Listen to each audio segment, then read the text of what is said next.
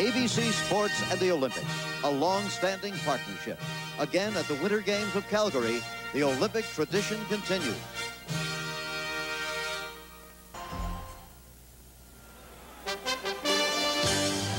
ABC Sports presents the National League champion St. Louis Cardinals against the American League champion Minnesota Twins in the 1987 World Series.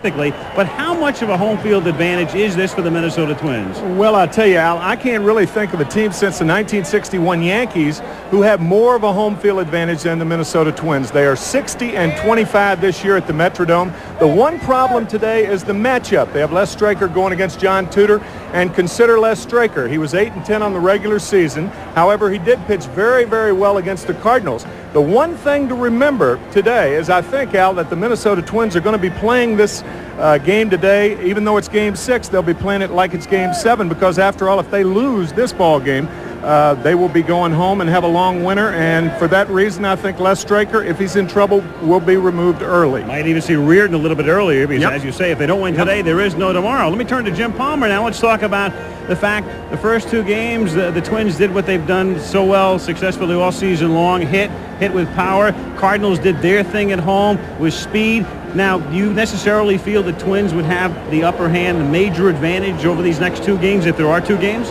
Well, you never have a major advantage if you have to face John Tudor, but if you go back to the playoffs, they faced two guys from the Tigers, talking about the Twins here in Minneapolis. Doyle Alexander came in 9-0 in his last 11 starts. They beat him, and then Jack Morris had not lost in the Metrodome 8 times in a row, and yet they beat him. But the interesting thing to me about this World Series is, in the first two games, which were blowouts, 10-1 and 8-4, you never really heard much about the Cardinals' speed. Then they go to St. Louis, and what happens is they steal 8 bases, a 3-run inning, a 6-run inning, and another 3-run inning, and they come here leading.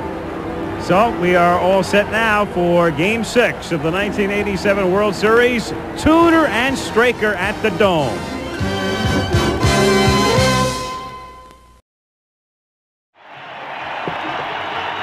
The Homer Hankies out in force, saluting the Minnesota Twins as they just took the field. And the lineup for the Cardinals, Coleman leading off. He came to the park with the flu. Smith bats second. Tommy Herr hitting third in the Cardinal lineup, with Dreesen, the cleanup batter. And then the switch hitting Willie McGee.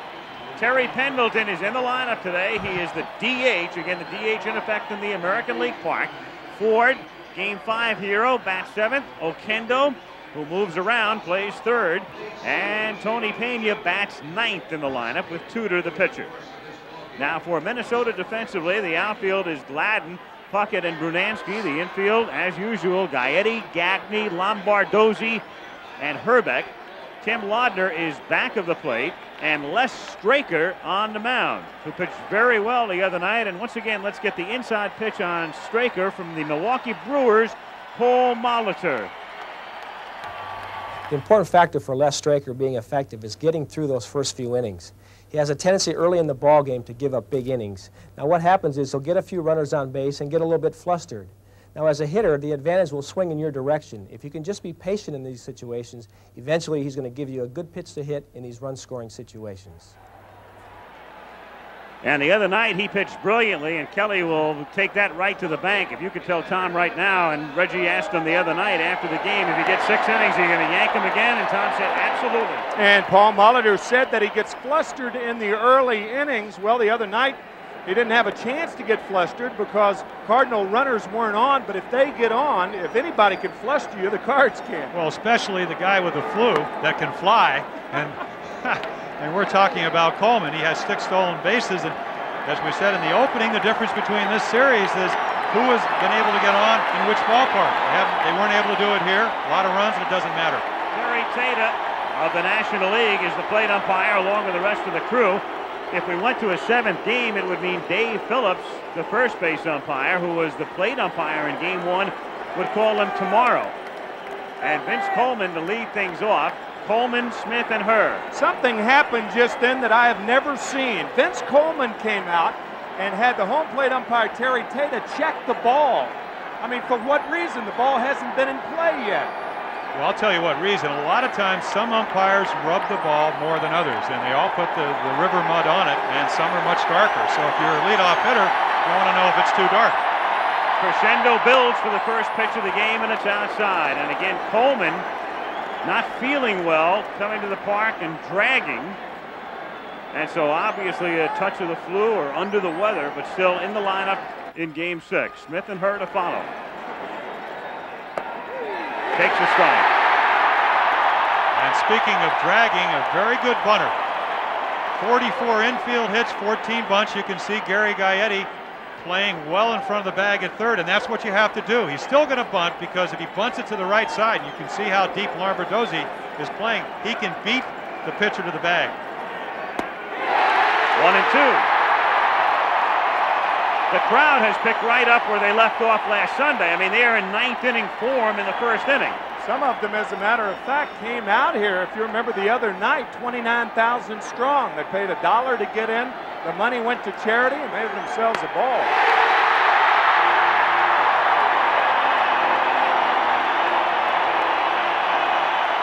Well, this is the pitch that Whitey Herzog said is better than a major league average fastball. It's about 90 miles per hour in St. Louis. It looks even quicker here in the Dome, where the hitters say they don't pick up the ball as well. So Coleman gone. Ozzie Smith 5 for 20 in the series. Smith 303 during the regular season, and once again a much better left-handed hitter. He batted .335 left-handed.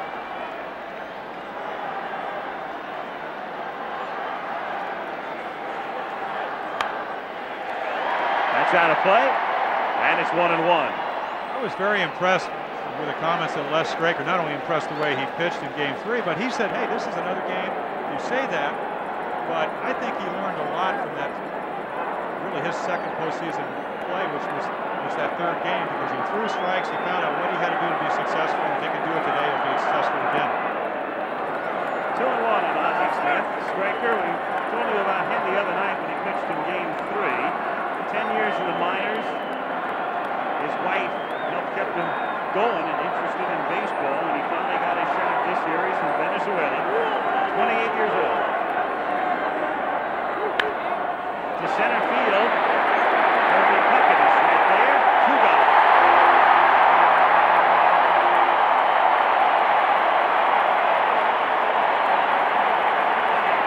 He's going to face his empty, and Tommy Hur is the hitter. Excuse me, Al, he's going to face 8 left-handed hitters.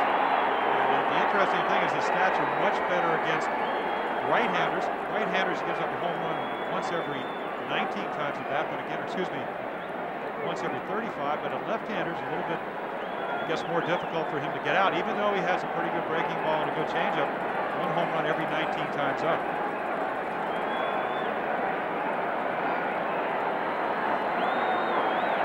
Tommy Hur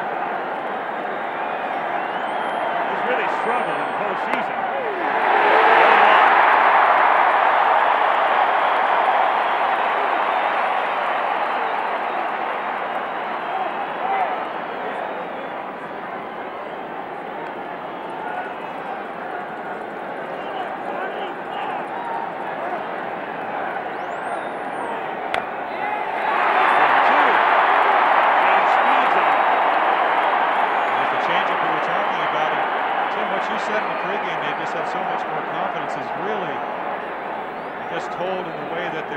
Straker's numbers, 6 and 3 on here at home, 2 and 7 on the road. Well, it's said that the eyes are the windows of the soul, and if that's true, this guy's got a great set of eyes, I tell you, very relaxed. Saw him before the ball game and asked him how much rest he got last night, if he had rested. There was Les Straker. He said he got 10 hours of sleep. I said, how can you sleep for 10 hours before a game like this? He said, I'm asleep relaxed, and I really agree with you, Jim. I think the guy wasn't just telling us that. He's relaxed. His eyes really denote that.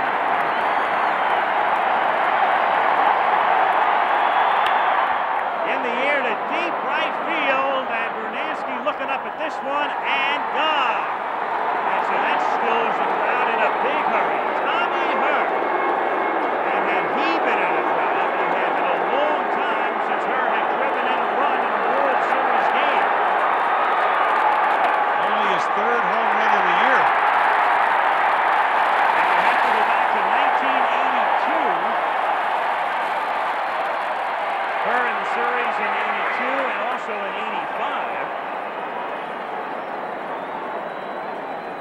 look on a slider, threw a fastball by him, and then he does speed up his bat when he gets a slider in the middle of the plate.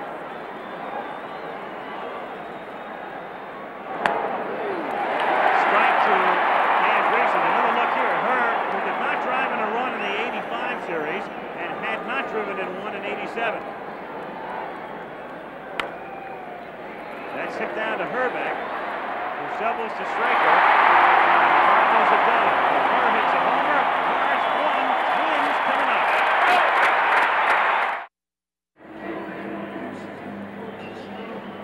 So the Twins.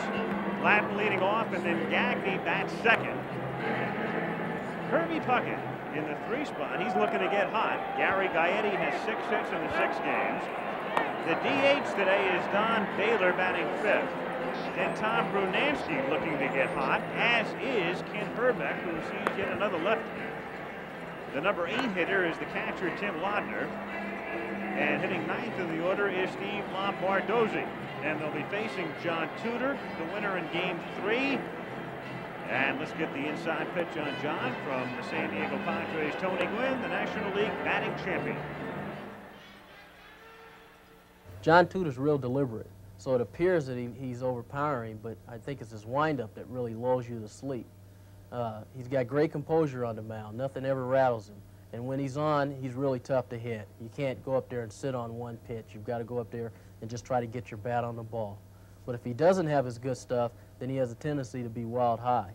But I think the reason why he's been so effective is the development of his changeup. Defensively, Coleman, McGee, and Ford in right. The infield of Oquendo at third, then Smith, Purr, and Dreesen.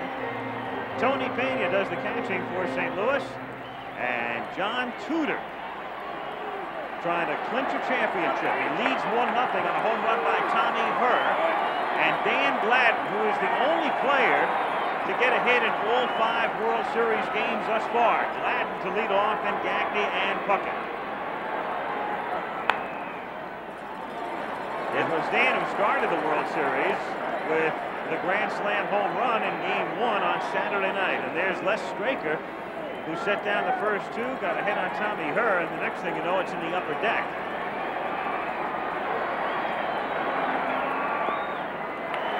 The reaction of Straker as Hur's shot left the park.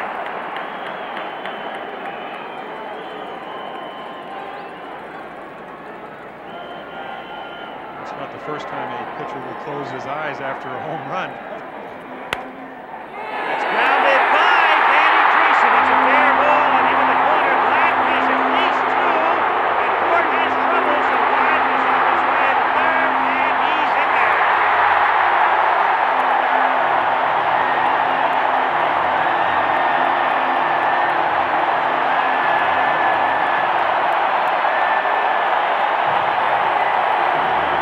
Already, we may see a different approach by the right-handed hitters of the Twins. Tudor going inside the Gladden, and Danny just fights it off. And you'll notice he does not pick up the third base coach. A base runner really doesn't need the third base coach that much. That's one instance that a runner may need the third base coach, but Gladden really uses his own. You see, he doesn't pick him up. He makes up his mind once he gets to second that he's going to third. Good play. Cardinal infield with Smith and Hur back. Only Oquendo is up at third with nobody out.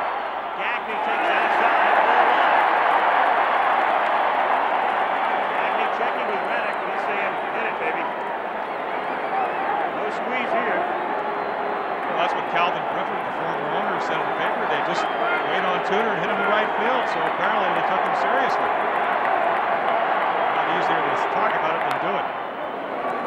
1-1. Really, when you talk to the hitters, they said what they learned that Tudor threw so many changeups that, and also a lot of fastballs away, that he's very difficult to pull. So that's one of his strengths.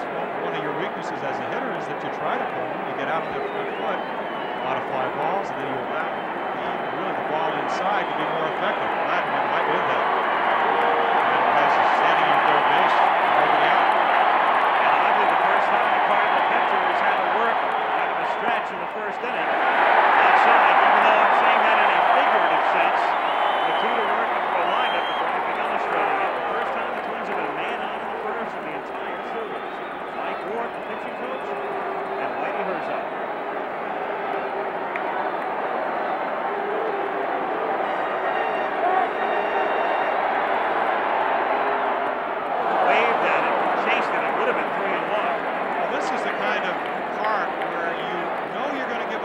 runs. What you want to do is limit them. Now, Gagne helps Tudor out by swinging the ball down and away. Tudor's strength against Gagne's weakness. But Tudor does not. He'll give up that run. If you get the first guy out, then maybe you want to strike out the next batter. But you don't want to have a big inning and put your team out, especially when you're leading 3 games to 2. 2-2 pitch is a one-hopper to her, and he looks Gladden back and throws him out. Gladden was sort of frozen when the ball left the bat with the infield back. Gladden had to hesitate, and then by the time he decided he might come home, it was too late. And that's because of the perception of looking at Tommy Herr, the ball hit right at him. You're reminded if you're the runner at third and less than 2 out to watch the line drive. That was a line drive fielded on 1 hop. You can certainly understand the plight of Dan Gladden on that particular play. It's the kind of play where if he hits a 2-hopper, he comes home. Right. So despite the infield playing back, the ball hit on a line far enough and Gladden was frozen. And the Cardinals get pretty much a gift out in this situation without yielding the run. Puckett the batter. All they've been doing to Kirby is pound him in. He's expanded the strike zone, has not really hit too many strikes, and he feels he can hit that pitch, but hasn't been able to do it. That's grounded into left field to tie the game.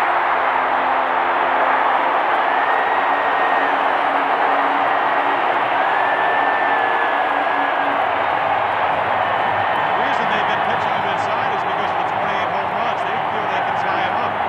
That time, you can see Tudor shaking his head. He knows he made a mistake. Gave him something out over the plate. Watch him reach for this ball. More or less right in the middle of the plate. Smith way up the middle, and you have a run.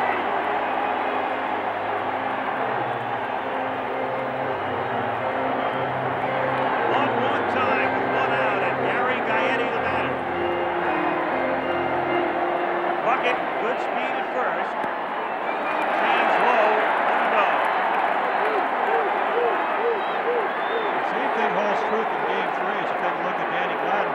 Watch Tony Pena, the catcher. If Tudor is on today, he will be throwing the ball where Pena moves to. If he's not, he's going to be in trouble.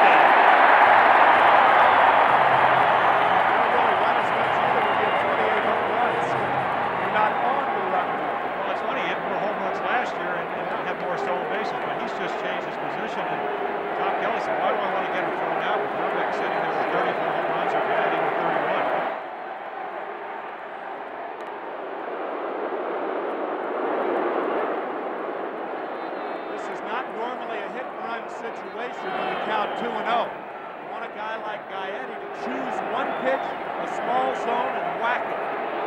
2-1's a different score, but you do want a power hitter. If you're the manager, you want to give him one shot. Same with 3-1, not a good running situation. But 3-2, it's a different story.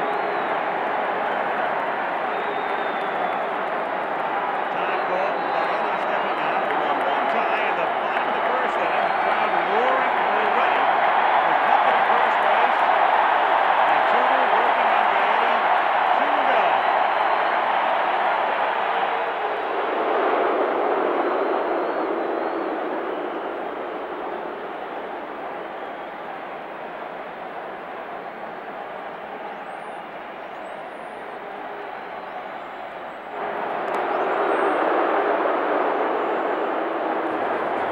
Doesn't feel like the pitch here at the Metrodome. The comparison between Busch Stadium and here, you can't even see the fences from the pitching mound at Busch Stadium.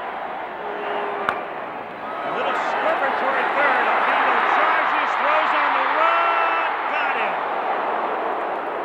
Down to second goes Puckett. 2 down. On a bang-bang play at first base, and Baylor coming up. Makes the excuse me, what makes this play so difficult is where you're playing it, the throw across from your body, but also he's playing well behind third base, and you can see it's very close. Nice pickup by Danny Dreesen. Oquendo admittedly the other day said that it's tougher to play third base than it is shortstop.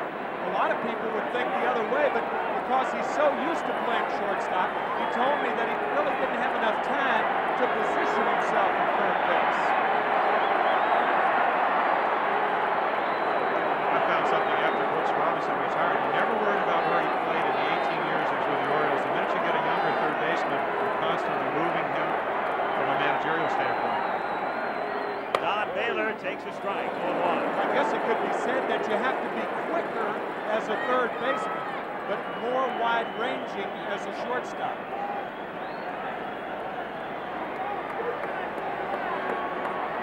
Kendall off the line at third, back of the bag for Baylor. Played in the World Series last year as well with Boston. 1-1. Postseason games with the DH in use, those would be the playoff games, and the two here, 7.4 a game. But in the 3 games without those 3 in St. Louis, 1.7.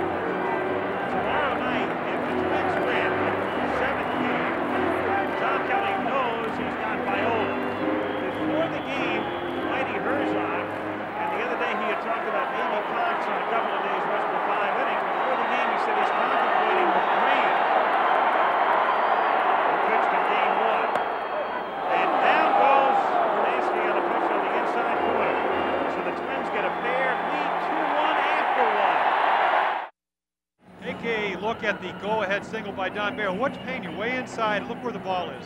Out over the plate. He misses literally by about 2.5 feet. Tudor cannot do that and be successful. Really a fine point, Jim, because you could see Pena go all the way from inside off the plate to outside off the plate. And this is 3 days rest for Tudor. A lot of people feel that would be beneficial to him in a way because he's a control pitcher. Does not have his control as of yet. So the Cardinals with Smith and Tudor and Vince Coleman. Ozzie talking about hitting and Tudor talking about thinking about the bottom of the first inning. Out of the second. Leading things off is McGee, who will be followed by Pendleton and Ford.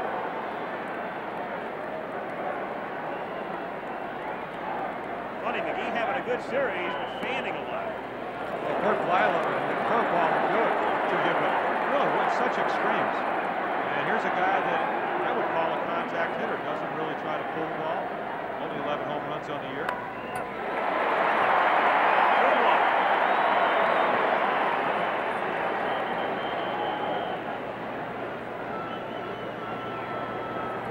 Leads both teams in hitting and strikeouts. Strange combination.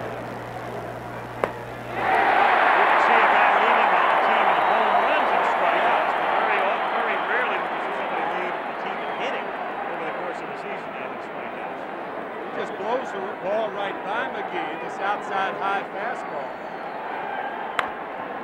Shot toward the middle. Lombardozzi is there to make a nice play and get him. Lombardozzi was over toward the middle and able to make a strong throw to nail McGee. Good guy. Running exactly where he should, up the middle. You see him really not going that far to his right, but he does know that McGee can run, plants, and fires. He's played an outstanding second base throughout this World Series. Again, defensing the hitter properly is the key to this play.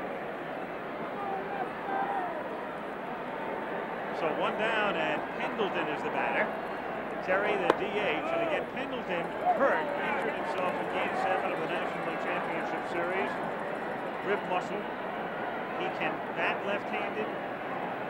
He could not earlier in the series play third. He still can't bat right-handed, but Herzog can use him. He said now a couple of innings in the field if necessary. He can play third, at least for a little while. 2-0.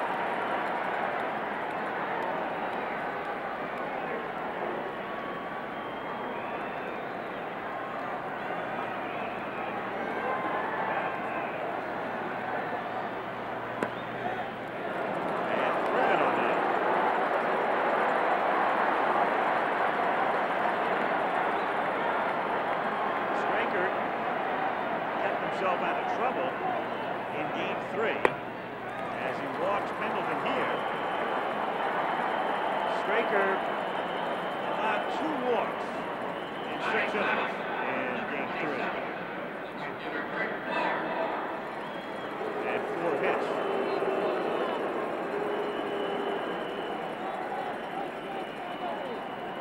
Kurt Ford now, who had the hit to break a scoreless tie in the 6th inning on Thursday. Cardinals going with Ford against right-handed pitching with Oquendo at third. And then when the lefty works, they move Oquendo to the outfield and Wallace playing third with Ford on the bench, and that would figure to be the scenario again tomorrow night if the Twins win today and force a 7th with Viola.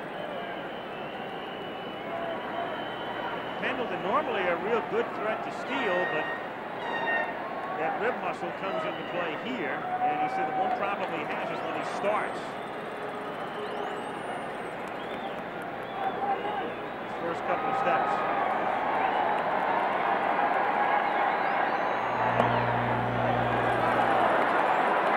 1-0 on Ford.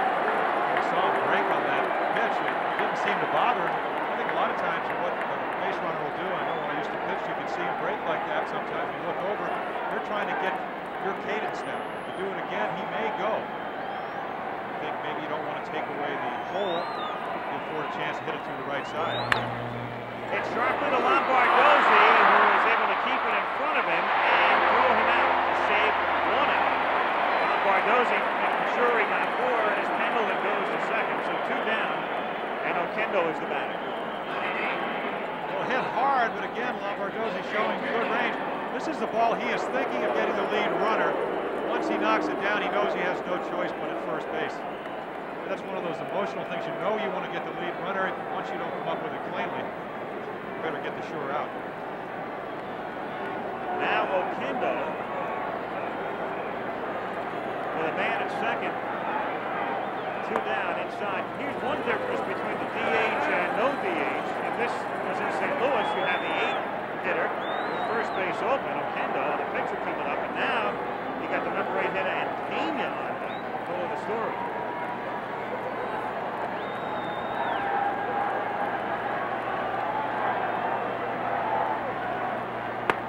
And Oquendo and Pena have both been some battles during the series.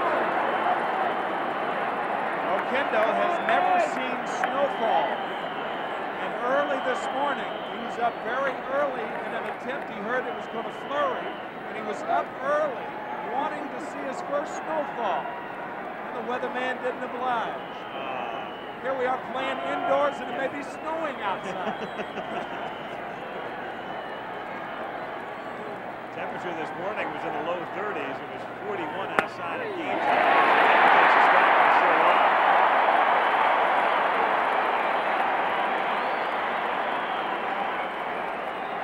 That is the key to Game 3.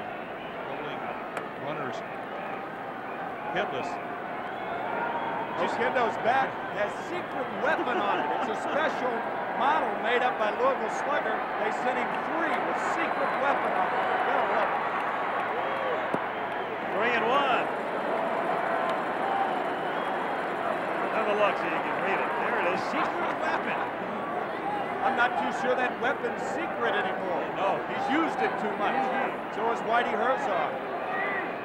The job he did for Whitey all season long, starting at 7 positions and playing 8.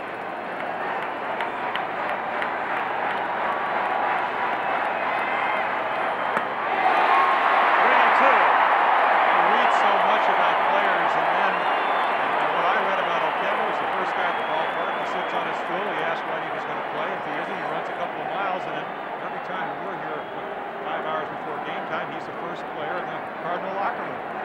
Having a lot of fun. 3-2, 2 down. 2-1, Minnesota in the second. Runner goes, and it's hit into right field for a base hit. Pendleton was running, and he scores, and the game is tied. So Pendleton figuring he had third base stolen. Otherwise, in that situation, you'd be crazy to go with 2 out. He just figured they were giving it to him, he would take it, and he also has that rib muscle twist, and maybe he thought he would take extra advantage, giving him that much room. You know what he may be proving? He may be proving to Whitey Herzog that if the defensive switch is necessary, he can indeed throw. I mean, that's one of the biggest surprises of the series, having Terry Pendleton trying to steal third base in a situation that's not a good stolen base situation. 2 out, 2 strikes. Well, he told Whitey in the training room that he couldn't hit right-handed, but he could field. I don't know if Whitey believed him, but with that kind of jump, he's going to score easily. I think that the pitching coach, Dick Such, went out to talk to Les Straker. He threw Oquendo 3 straight changeups. Now, we saw that once before with the bases loaded. Danny Cox 3 straight changeups to Randy Bush, and the result of double down the right field line. Maybe they want to change the pitching sequence. So the game tied 2-2 with Oquendo at first base, 2 down, and Tony Pena at the plate. Pena, who had a very disappointing regular season 2-14, has had a good World Series after a good playoff series. Backhanded by Hrbek. One reason would be the glasses. He started wearing glasses at the end of the regular year. He doesn't wear them when he catches, he said, because he has problems with the mask. The mask and the glasses come off. And during the winter, he's going to experiment with contact lenses in winter ball.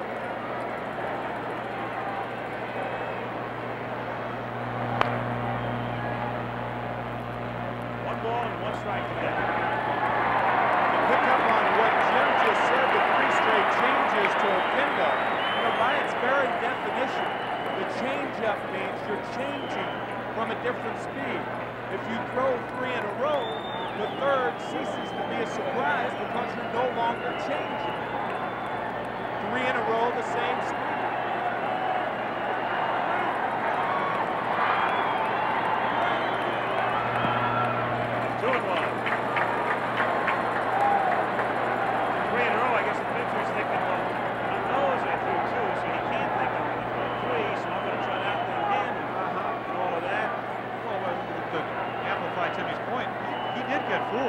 Just didn't get as fooled as much if he had thrown the fastball in there to give him another perspective.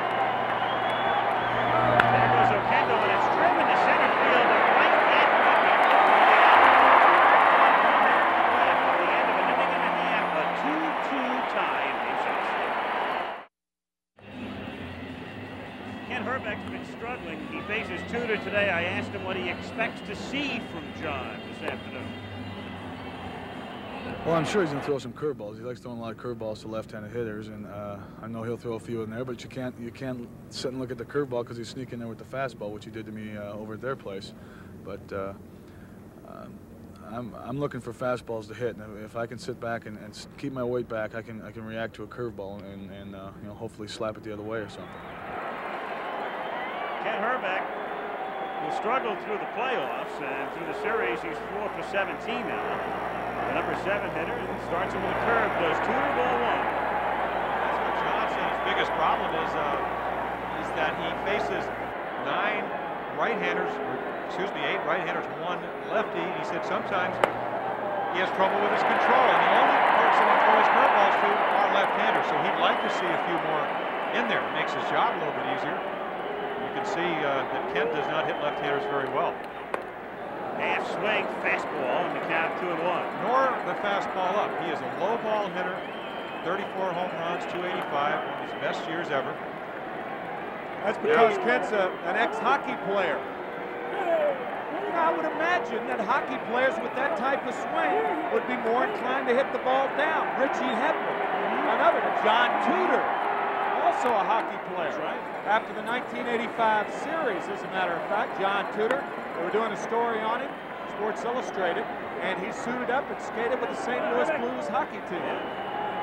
We'll never know about Kirk McCaskill because he plays in the league with the DH. Right. But he was the best of the baseball playing hockey players. High drive to right field. Ward going back, looking up into the ceiling with McGee, and when he drops the ball, picked up by Ward, and Hrbek stops at second. And had Hrbek been going all out, he would have wound up at third. But he knew it wasn't going out, and he went into a trot. Right. Well, we talked about in game 1 and 2, you can't see the ball sometimes coming off the bat. Right here, McGee knows that Ford doesn't see the ball. He's calling for it, but look at his eyes. You think he sees it? I don't think McGee did. And what they say is that you can't see it. You can't look at the other outfielder because if you do, you lose the ball and you can't pick it up. It looked like there's evidence there. I'll tell you, that play affected two senses, sight and hearing. It's a very important point because the Cardinals were saying the biggest problem is hearing the other guy. So Hrbek at second will get the scoring. Lander takes low, ball 1, 1 to go.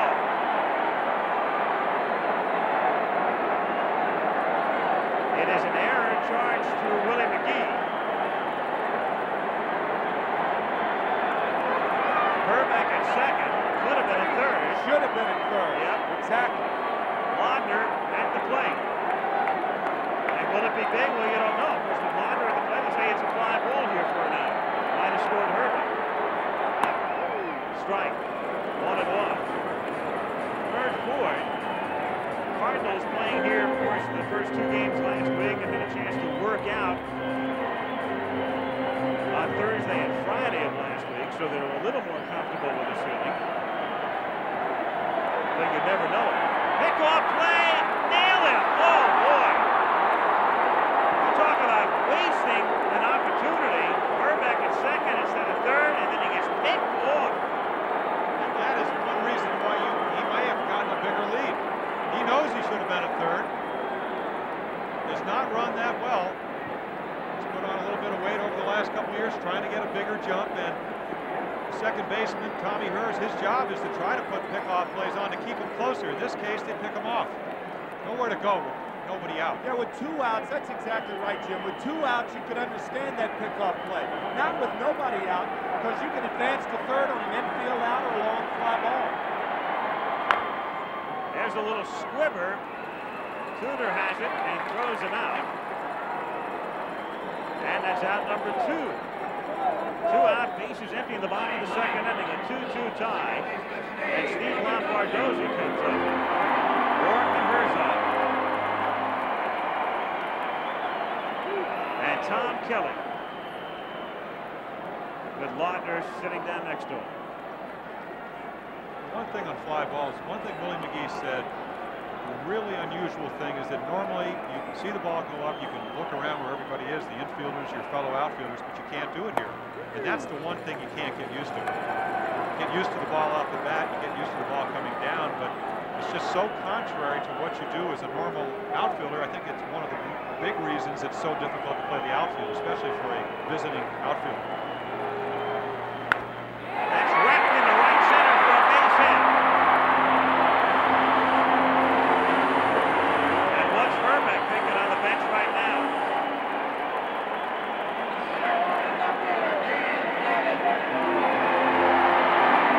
Two-out single, and Gladden comes up. He tripled in the first, inside first base.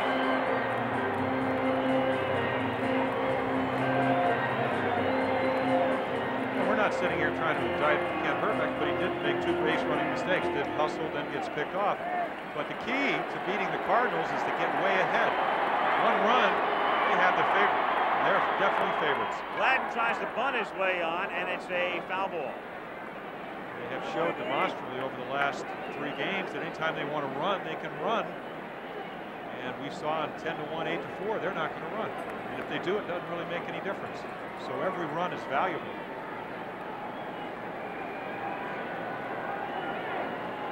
2-2 tie. The bottom of the second inning, Game 6 of the World Series. Cardinals leading 3 games to 2. Lombardozzi at first base. 2 down.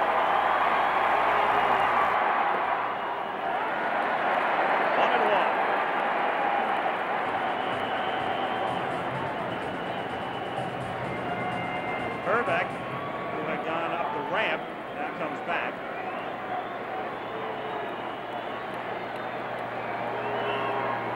And Gladden strokes one toward the middle by even Ozzie Smith. Couldn't get that one. And around the third goes Lombardozzi.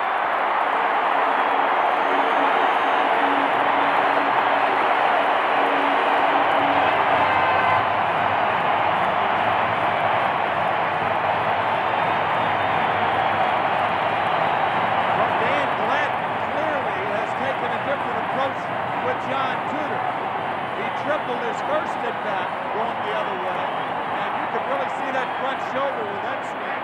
Change up away, that's the only way you can hit that pitch, is keeping that front shoulder in there. The ball appeared to go under Ozzie's glove, and if he comes up with that, I don't believe he has a play on it anyway.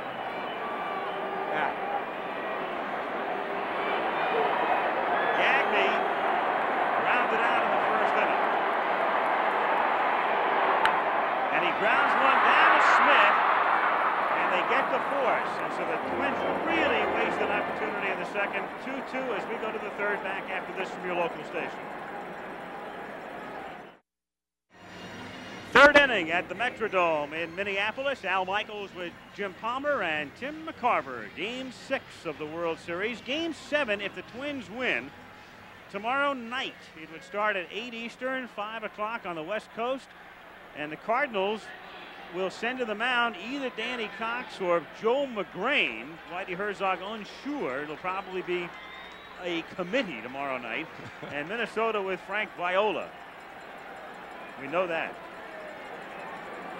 Third inning, Coleman, Smith, and Herr coming up. Coleman struck out in the first. So Les Straker, who gave Kelly 6 good innings the other night, has been touched for a run tonight or today in each of the first 2.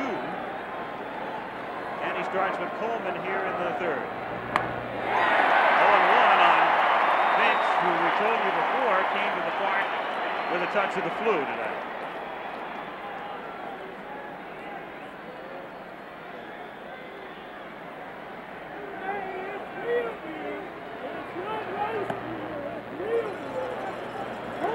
One and one.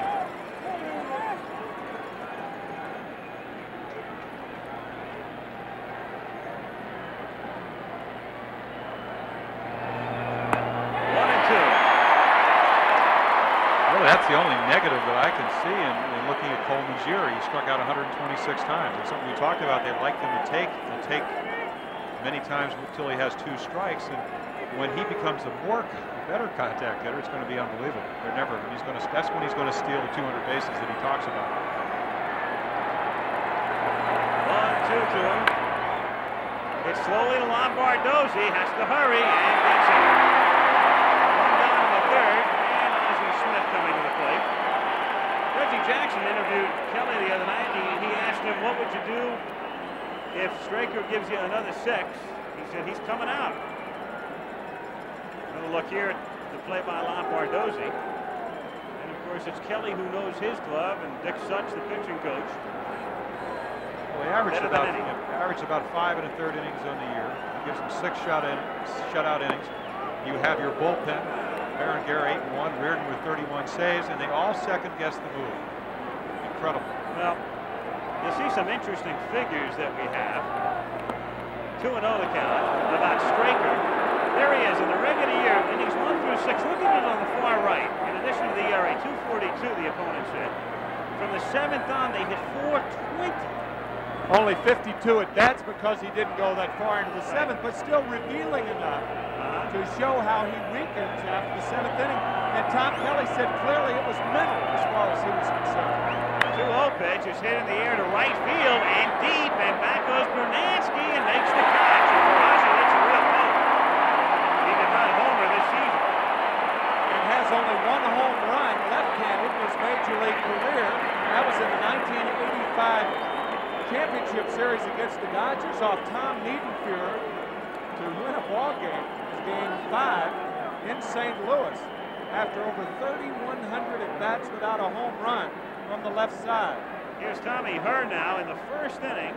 Tommy with 2 out drilled one into the upper deck, and that got the Cardinals off and running, made it 1-0. Twins got 2 in the bottom of the first, Cardinals tied out in the second. You get an idea why it's so difficult to pitch here. In Busch Stadium, you would literally have come in on Ozzie Smith's ball.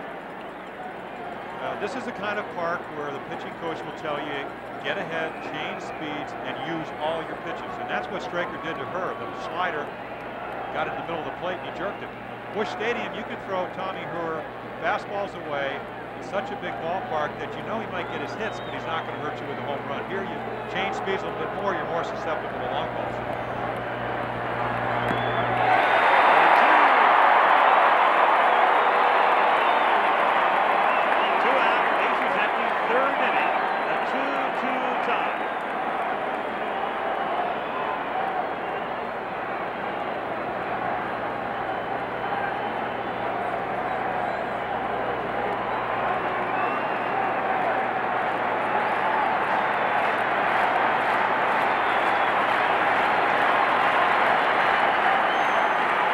Got him.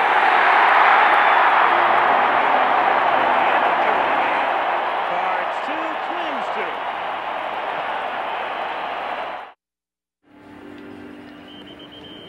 2. Yesterday at the airport, we took a decibel meter out there, and within 100 feet of the runway, it registered 102 decibels. That was yesterday at Minneapolis St. Paul Airport.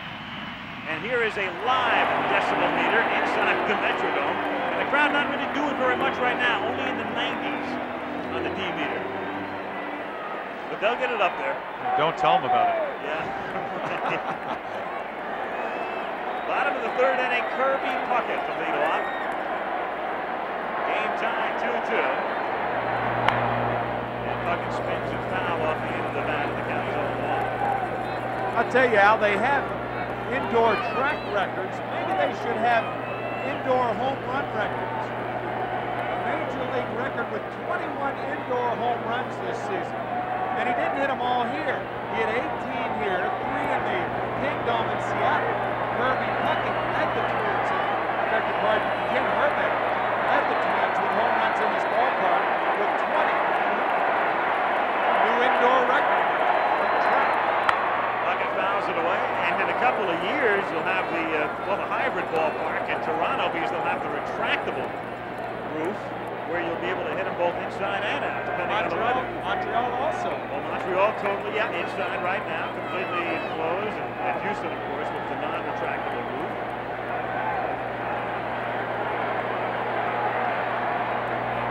Puckett fouling it away, still 0-2. I hurt my feeling. You're not talking about all those indoor parks where pitchers can get batters out in. I mean, just home runs. I'm nervous. Well, what they've done to Puckett, and he's allowed him to do it, and he's got to be hit. We saw the run-scoring single the last time. They pitched him inside and they've taken away his power. It's like if you wanted to pitch to Mark McGwire, who hit 49 home runs. You wanted a single or homer. You wanted a single, and that's what they've done to Puckett. Stayed away. He's not throwing a lot of breaking balls. Stayed in on him. When he does get his hits, they'll get singles and then one moving triple. Inside, now 1-2 on Puckett. They'll be followed by Guyan and Miller. Bottom of the third, game time, 2-2.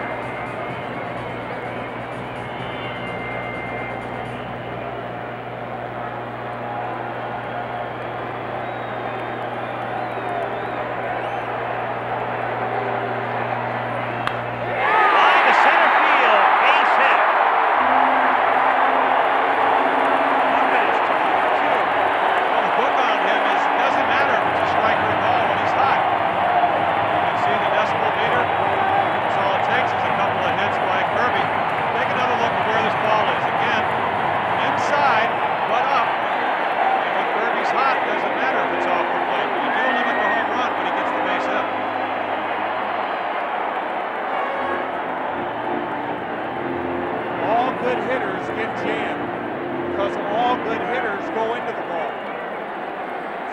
jam a poor hitter.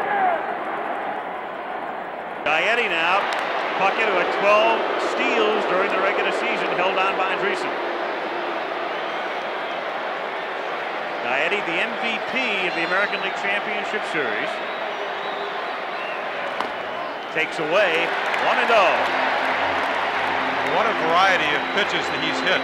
We saw him hit the hanging slider for a home run here. We saw the triple that McGee made a great effort on a fastball, 97 miles per hour from Todd Burrell, hit it 414 feet.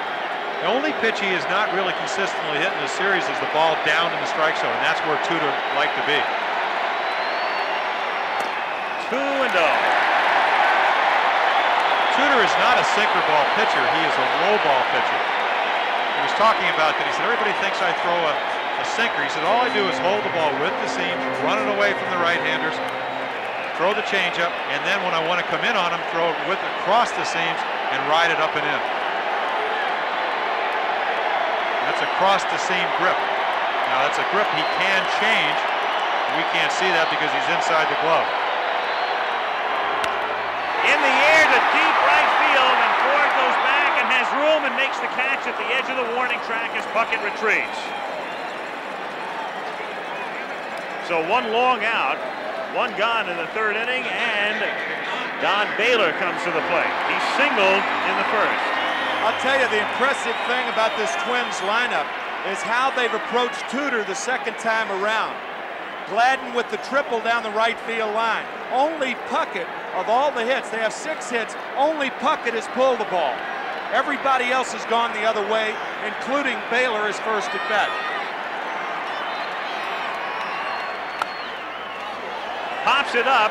Pena having trouble with it. Tony coming back and makes the catch.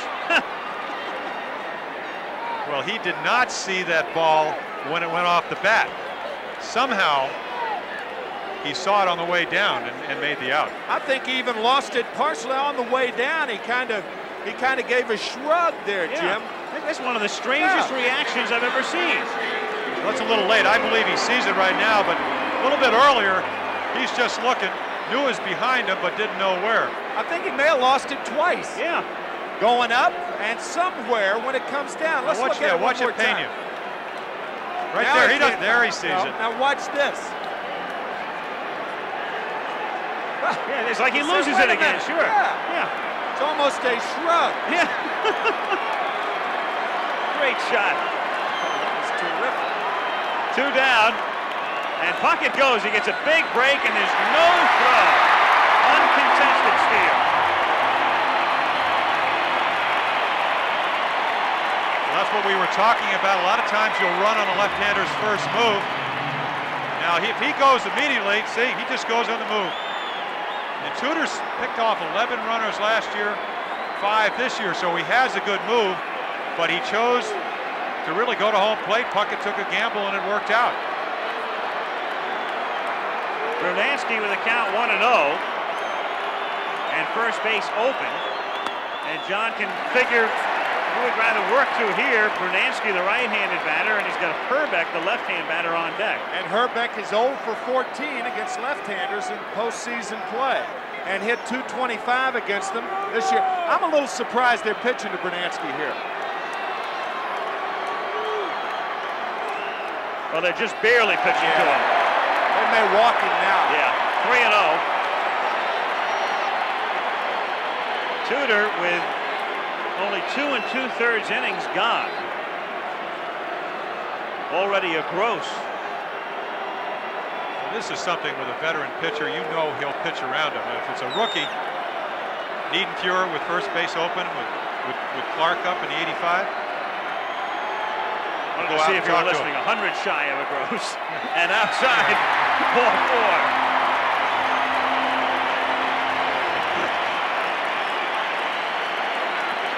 Had he thrown a gross, he'd have been back in the clubhouse. Well, again, this is a situation where he's trying to make a perfect pitch. I don't really think he wants to pitch to him, and it's obvious. He misses by, what, 2 feet after missing by 3 feet? The only problem with this, if Hrbek And over the year, as Timmy said, did not hit that well average-wise at the 34 home runs, only 6 against left-handed hitters. But if you make a mistake, it's 5-2. 2 on, 2 out, 2-2 tie, bottom of the 3rd inning. Hrbek, 1-0. There are mistakes that are made with the wrong approach. There are mistakes that are made with the right approach. If you take the right approach enough, and Whitey Herzog does that, you'll make fewer mistakes.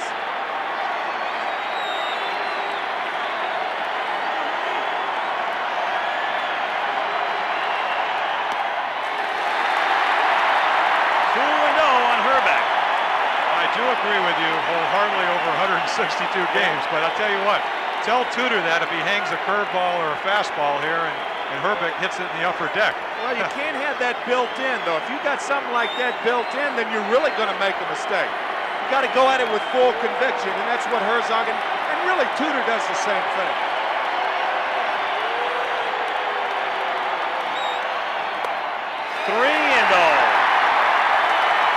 Not only is Tudor throwing a lot of pitches, but remember, he's pitching on 3 days rest. Again, the checkpoint on John Tudor is glove to the knee, and he's there, but again, you got to understand who's up. 34 home runs, crowd gets louder. 55,000 people. Yes. Yep, that's more than a 727. We do.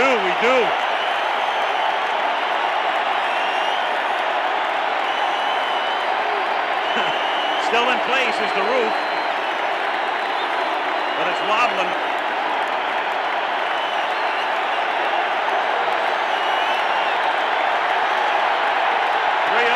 Hrbek coming up. Strike. A curveball, 3-0. I don't believe it. You talk about having confidence in your curveball after 7 straight balls. Bob Forsch in the Cardinal bullpen. Game tie, 2-2, 2 out, 2 on, and 3-1 on Hrbek. High fly ball to left center field, and Tudor's going to work out of it if Coleman can keep his eye on it, and he does. No runs a hit. They leave 2 to the 4th. We go a 2-2 tie.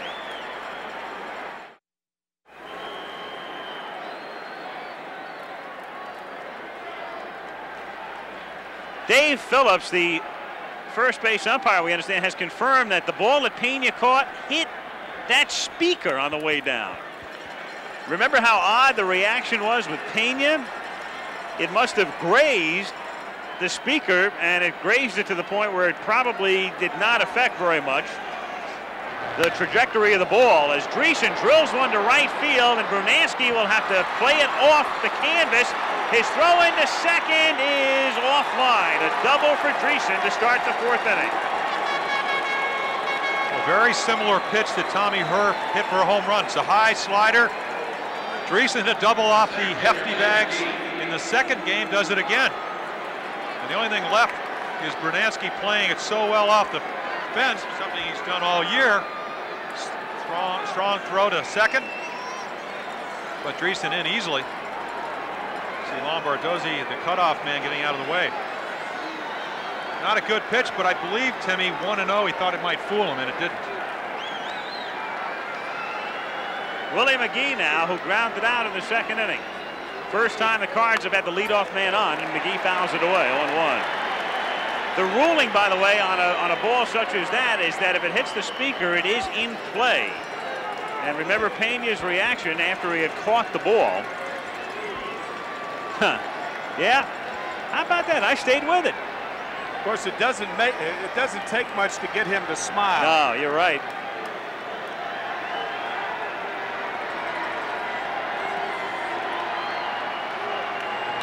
And that's drilled into center field for a base hit. Dreesen, after hesitating, is being held at third.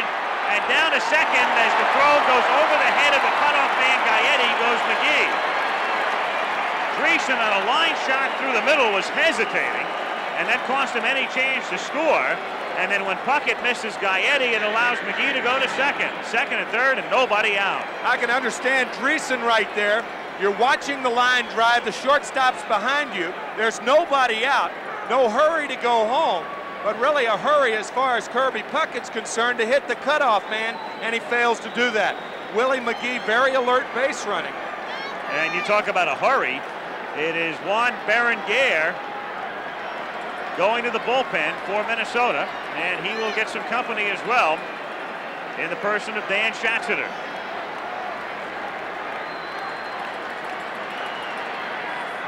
This is it for the Twins. There is no tomorrow, so they'll go to the pen early if needed. Pendleton swinging at a change, 0-1. What's so surprising about that play by Kirby Puckett is you don't see it during the regular season. Nobody out, balls hit hard. You know that Dreesen, you don't assume that Dreesen's going to stop at third, but you just come up, hit off the cutoff man, keep a double play in order, keep the big inning from being a possibility. Infield is back, and it's grounded to the right side, and it's a foul ball. So still 0-2. Dreesen going back to third, and McGee the runner at second with nobody out in the fourth inning. The game tied 2-2. It's more understandable for an outfielder to miss a cutoff man with 2 outs than with nobody out. With 2 outs, Dreesen wouldn't have been concerned with the line drive, probably would have scored, and you're taking a legitimate shot at getting him at home. So an outfielder like the base runner has to take into account how many outs there are. 0-2 the count on Pendleton. 1-2.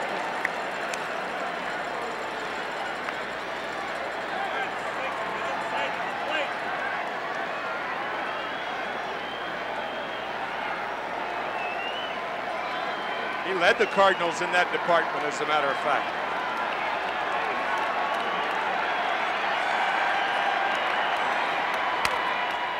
Shatters his bat, or at least splinters it, and he'll get a new one with a count 1 ball and 2 strikes. That's caused from the end of the bat being bored out. You see that happen when a hitter hits the ball off the end of the bat.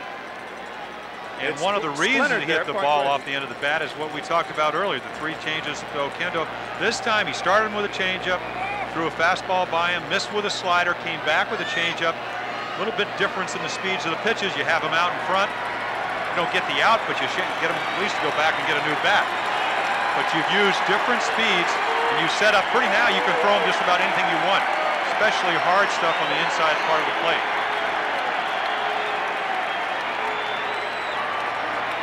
1-2 pitch. A little chopper to the right side. It's going to score a run, and the flip back to Straker. Too late. Everybody safe. So the Cards lead and have runners at first and third, and nobody out. We talked about the veteran John Tudor not pitching that well, and the rookie Les Straker makes a rookie mistake, something that shouldn't happen. He should go directly to first. He doesn't. Hesitates. And Pendleton with the rib still beats him. Very simple, something you work on every day in spring training. Yeah, there are 2 ways the pitcher covers the bag, and one way is to act like a first baseman. And that should have been the time that Straker gets to the bag and then stretches even like a first baseman. What you try to do, you try to gauge how fast the runner is. And when you do, and Pendleton can run, you get to first base as quickly as you can. Take the most direct route. Tom Kelly now goes to the mound. The lefty Schatzeder, the righty Berenguer. It scored as an infield single for Pendleton. And so the Twins, after squandering opportunities in the second and in the third, and with the game tied, see the Cardinals get a run here in the third inning to take the lead and the makings of a big inning, and he's going to go to the bullpen.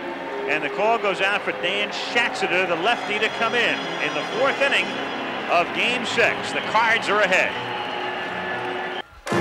Last time the Cards were in the World Series, in Game 6, they had a 1-0 lead in the 9th inning, and then this grounder starting the inning. Orta called safe by Don Denkinger on the call at first base. The ensuing argument with Whitey Herzog to no avail, of course. That game ended with Dane Orge singling to drive in 2 to win the game, square the series, and that World Series ended with Brett Saberhagen throwing a shutout in Game 7, and Kansas City winning the series. But that's history, and now the present with the Cardinals leading and Jim Lindemann batting for Kurt Ford with Schatzeder working. 3-2. Cardinals on top. Still nobody out in the inning with McGee at third and Pendleton at first. And Jim Lindemann with Ford on the bench now. The left-hand batter seated as Schatzeder comes in to face Lindemann. This is a situation, if you're Tom Kelly, you're trying to cut your losses. Double play man at the plate. If you can induce him to hit a ground ball at somebody, you'll give up the run to get out of the inning and stay away from a real big inning. A lot of time to go.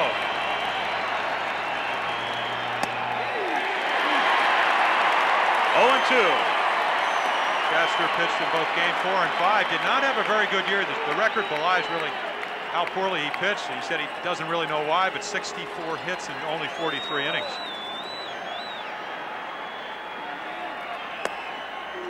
One and 2. It's a funny situation for a double play ball. Most double play balls are balls that are away. Lindemann's weakness, however, is inside.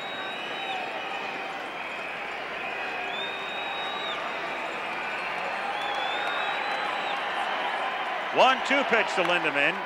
Off the hands and a little pop-up, and Gaetti is there with Gagne, and it's Gaetti making the catch, and the runners hold as Gary runs the ball back into the infield. A big out. A real big out. And where did he go? Right where Tim said. About belt high on, look, about 4 or 5 inches off the plate. Of course, that's the key to getting ahead. If you get ahead, you have an option. McGee tags. Gaetti knows he's going to catch it and then runs it back into the infield. So now Oquendo comes up. Remember, Oquendo, a switch hitter. He hit .277 right-handed. He hit .294 left-handed.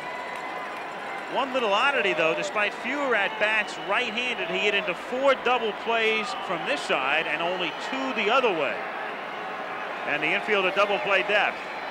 And there's always the possibility of the squeeze.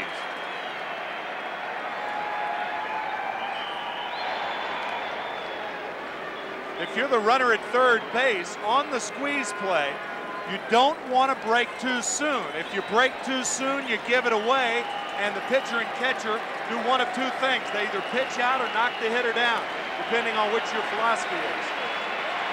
So it's very important. Eddie Stanky used to say that if you're the runner on third squeeze situation and it's on, take 1 step back before that'll prevent you from leaving too soon. Oquendo takes a strike. Another thing about Oquendo, we mentioned he's prone to hitting the more double plays this way, but on the other side of that same coin, he hit 4 sacrifice flies this year, all of them right-handed.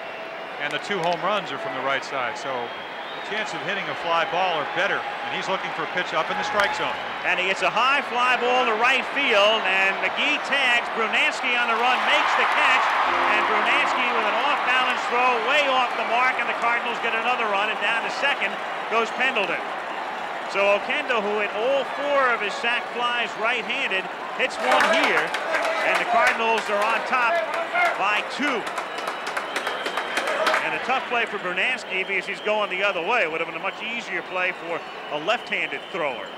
Oh, with 2 out, well, 2 outs, he's going to catch that ball because it's fair. But right now, he does not know. I mean, he has to know that he doesn't have a play. And by trying to desperately throw the runner out, he allows another runner to go into scoring position, Terry Pendleton, and just gives the Cardinals another chance to add a run.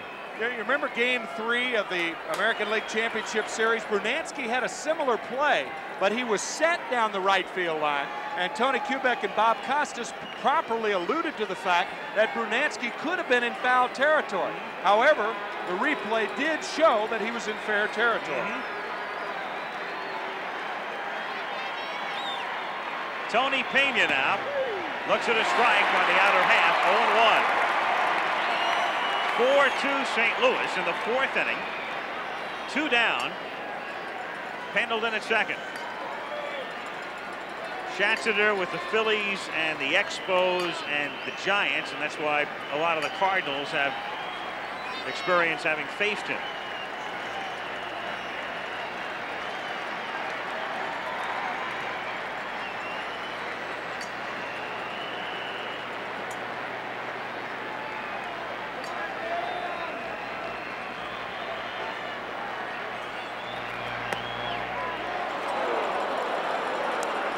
1-1.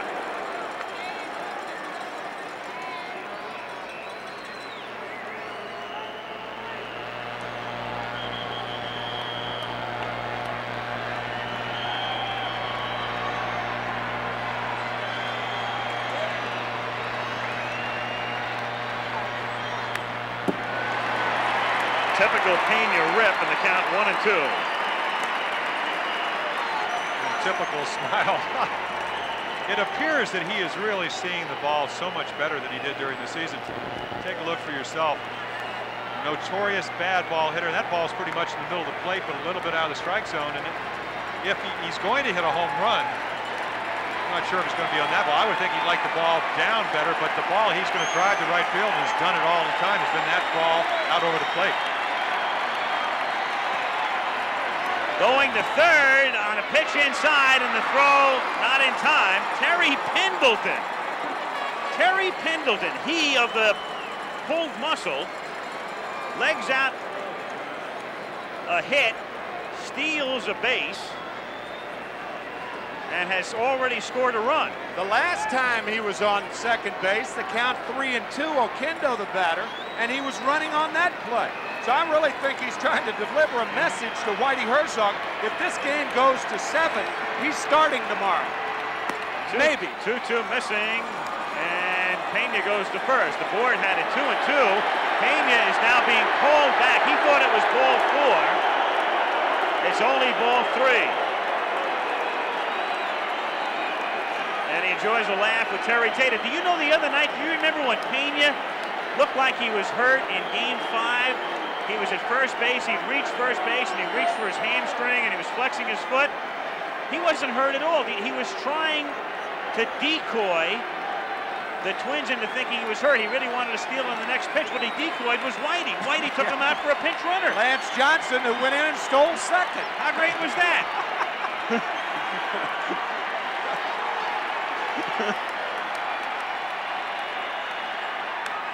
Foul away again, 3-2. I've never heard of that happening before. Nor have I.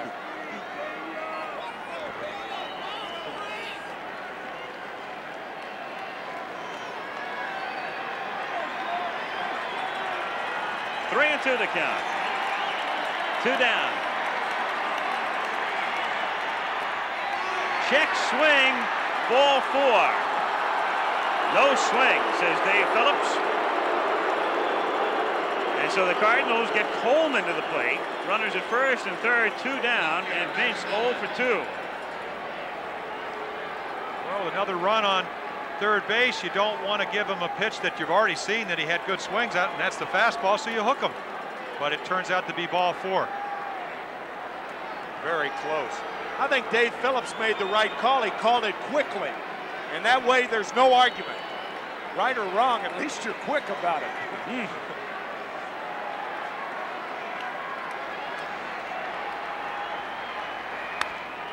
Coleman hitting right-handed for the first time today. He hit .268 right-handed this year. And there he is in postseason this year. And what a swing. Both he and Ozzie Smith are hitless right-handed in the World Series. 1-1.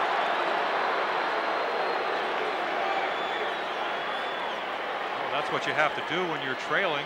Sometimes you have to take that gamble. Who do you want to face? And the numbers support what Dan Chester's doing. Strike 2, 1-2.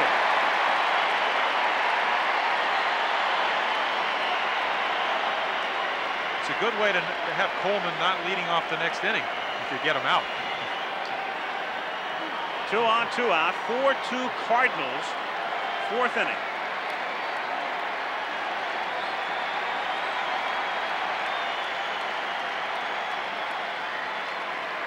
Pendleton at third, Pena at first.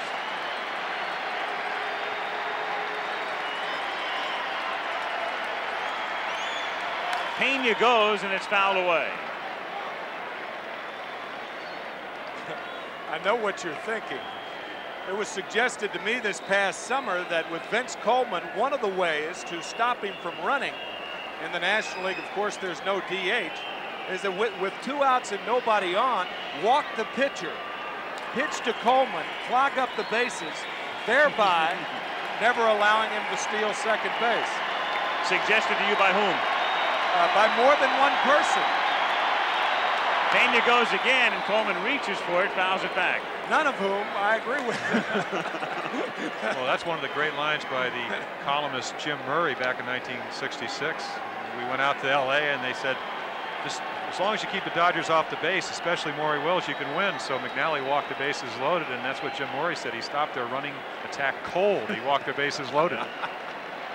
Brought in Hrbek. He struck out 11 in 5 2/3 inning, and we were off and running. Pendleton at third. And Pena, who's been off and running on the last 2 pitches at first.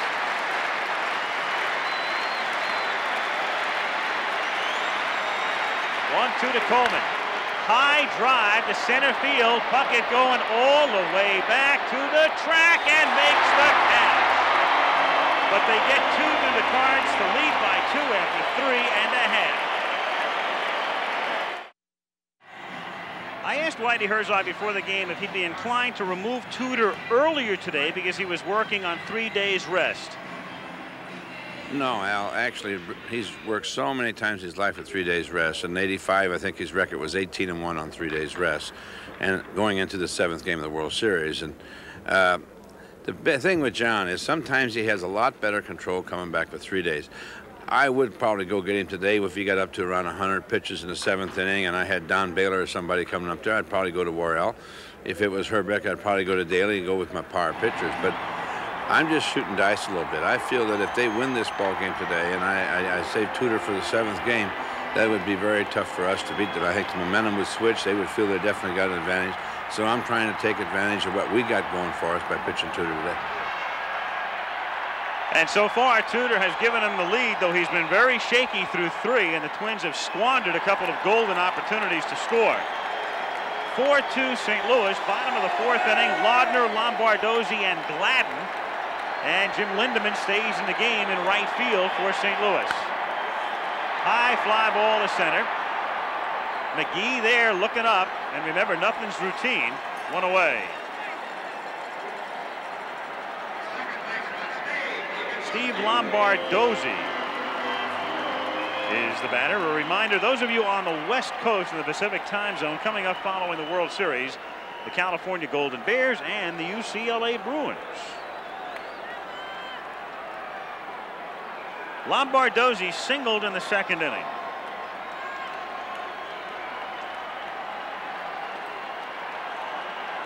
I really don't buy what Whitey Herzog said. I believe Tudor is a control pitcher, but as Frank Viola said, he said it's easy to pitch every 4th day with only 3 days rest if you've been doing it all year.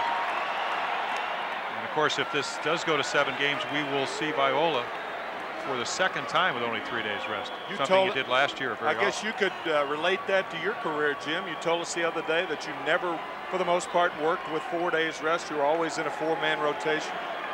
Well, we did it all during the season, so it didn't really matter. I saw Mike Cuellar pitch with 2 days rest, but he had done it a couple of times. 2 balls, no strikes the count. 1 out, bases empty, bottom of the 4th inning. Cards leading 4-2.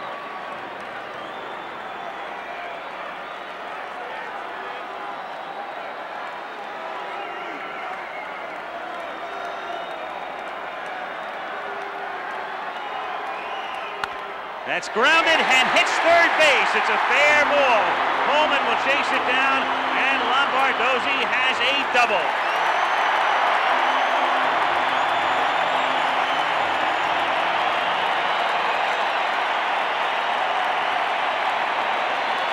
Well, once again, control is so more important. He gets the ball inside, and Lombardozzi's 2nd hit wraps it down the line. Kicks off the bag, and Coleman still's not going to get to it. Lombardozzi with pretty good speed. They've had more pitches to hit tonight than they did in 7 innings. Talking about good pitches off Tudor, mainly because he's just not that sharp. And they've adjusted, as you said, Tim. Dan Gladden now with the infield outside of Oquendo playing back. And he hits it in the air to deep left center field. Coleman and McGee converge, and McGee makes the play. They avoid the collision, and Lombardozzi has to remain at second.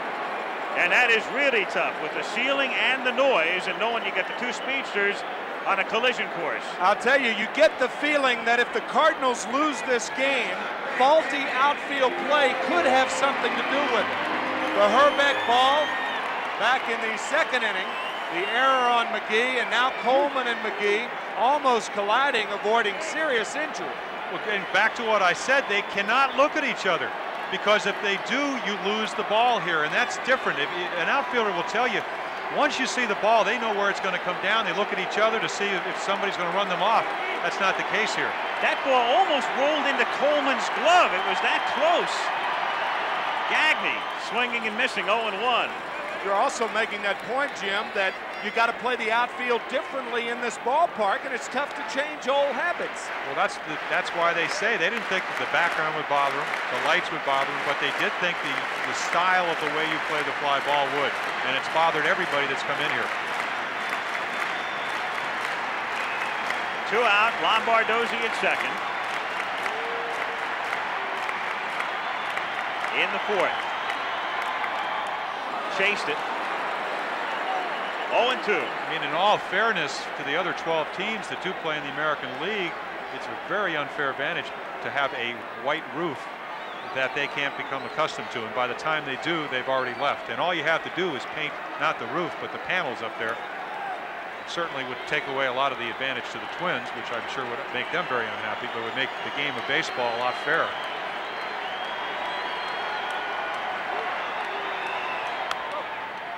Still 0-2.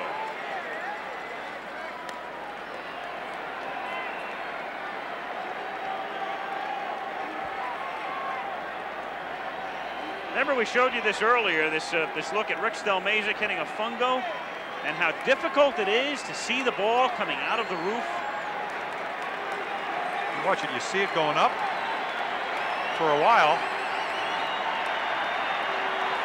And now where is it? Little speck. And this is grounded down as short and scooped up by Smith, and he takes care of Gagne. So the Twins leave another in the fourth, 4-2 St. Louis, and we'll be back after this word from your local station. And between innings, Terry Pendleton trying to convince Whitey he's just fine, and he looks to be fine on the base pass. You never know the difference, the way Pendleton has run today. So we go to the fifth. Al Michaels along with Jim Palmer and Tim McCarver. Smith the batter, and the count 1-0. 4-2 St. Louis. Smith, Herr, and Dreesen with Schatzeder working. 1-1. The Twins winning the first 2 at home and then losing 3 in St. Louis. And the Cardinals trying to do what they did to the Dodgers after they lost the first 2 in the playoffs a couple of years ago. Laudner got a late start on this one and comes back and runs out of room. Schatzeder, by the way, is the only pitcher, and this is quite a distinction. Ozzie Smith, who has very few home runs in his big league career, has hit 2 of them off Schatzeder. I believe only 6 lifetime. But it's very important for Schatzeder to pitch well, very much what he did in the 4th game when they came back from that 5-0 deficit. And he matches up so well with the Cardinals' running attack. 2-2 the count. They're not going to run on him, but there is not a right-hander in the Twins bullpen that they will not run on if they get on base. The appropriate runners, of course. And they've got Berenguer and Reardon, still the men to come if needed. 2-2 the count. Well, it's fortunate Tom Kelly also has Schatzeder pitching in an under American League rules, because you don't have to pinch hit for him. Because he's such a good hitter, you may not do it may anyway. Not have to anyway. That's right. Exactly. 253 lifetime. Tom Kelly, very much the symbol of this copacetic ball club. 3-2 the count. Kelly, I think more than almost any other manager today, or at least as much, symbolizes the whole mood and the feeling of his ball club. Smith fouls it away. I was talking with Peter Gammons of Sports Illustrated and some of the media people who've covered series for years and years, and talking about the Twins as a group. And I know it sounds trite, but a real good bunch of guys, nice bunch of guys, easy to deal with, mild and mellow of sorts as Ozzie Smith draws the walk and Tommy Hrbek comes to the plate. And yet the other day, after the Twins start the World Series by winning the first 2 games here, we pick up the Minneapolis Star-Tribune on Monday. The subhead says winning angry. The headline says snarling, ball-pounding Twins win. Angry? Snarling? Who, the headline writer? The managing editor? Certainly doesn't fit the players. Boy. I think what it did fit was the 10 and 8 runs they put on the board. That's about it, though. Yeah, but it makes it seem as if this is a team of oafs and louts. Tommy Hrbek, 0-1 the count.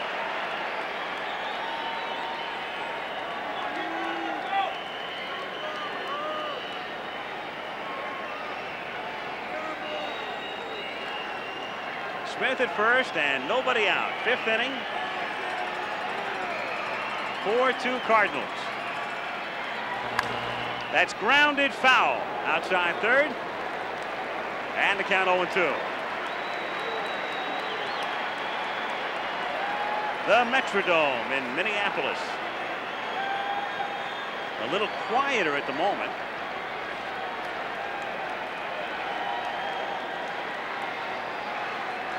And our decibel meter, it's a very placid 90. Not angry or snarling at the moment.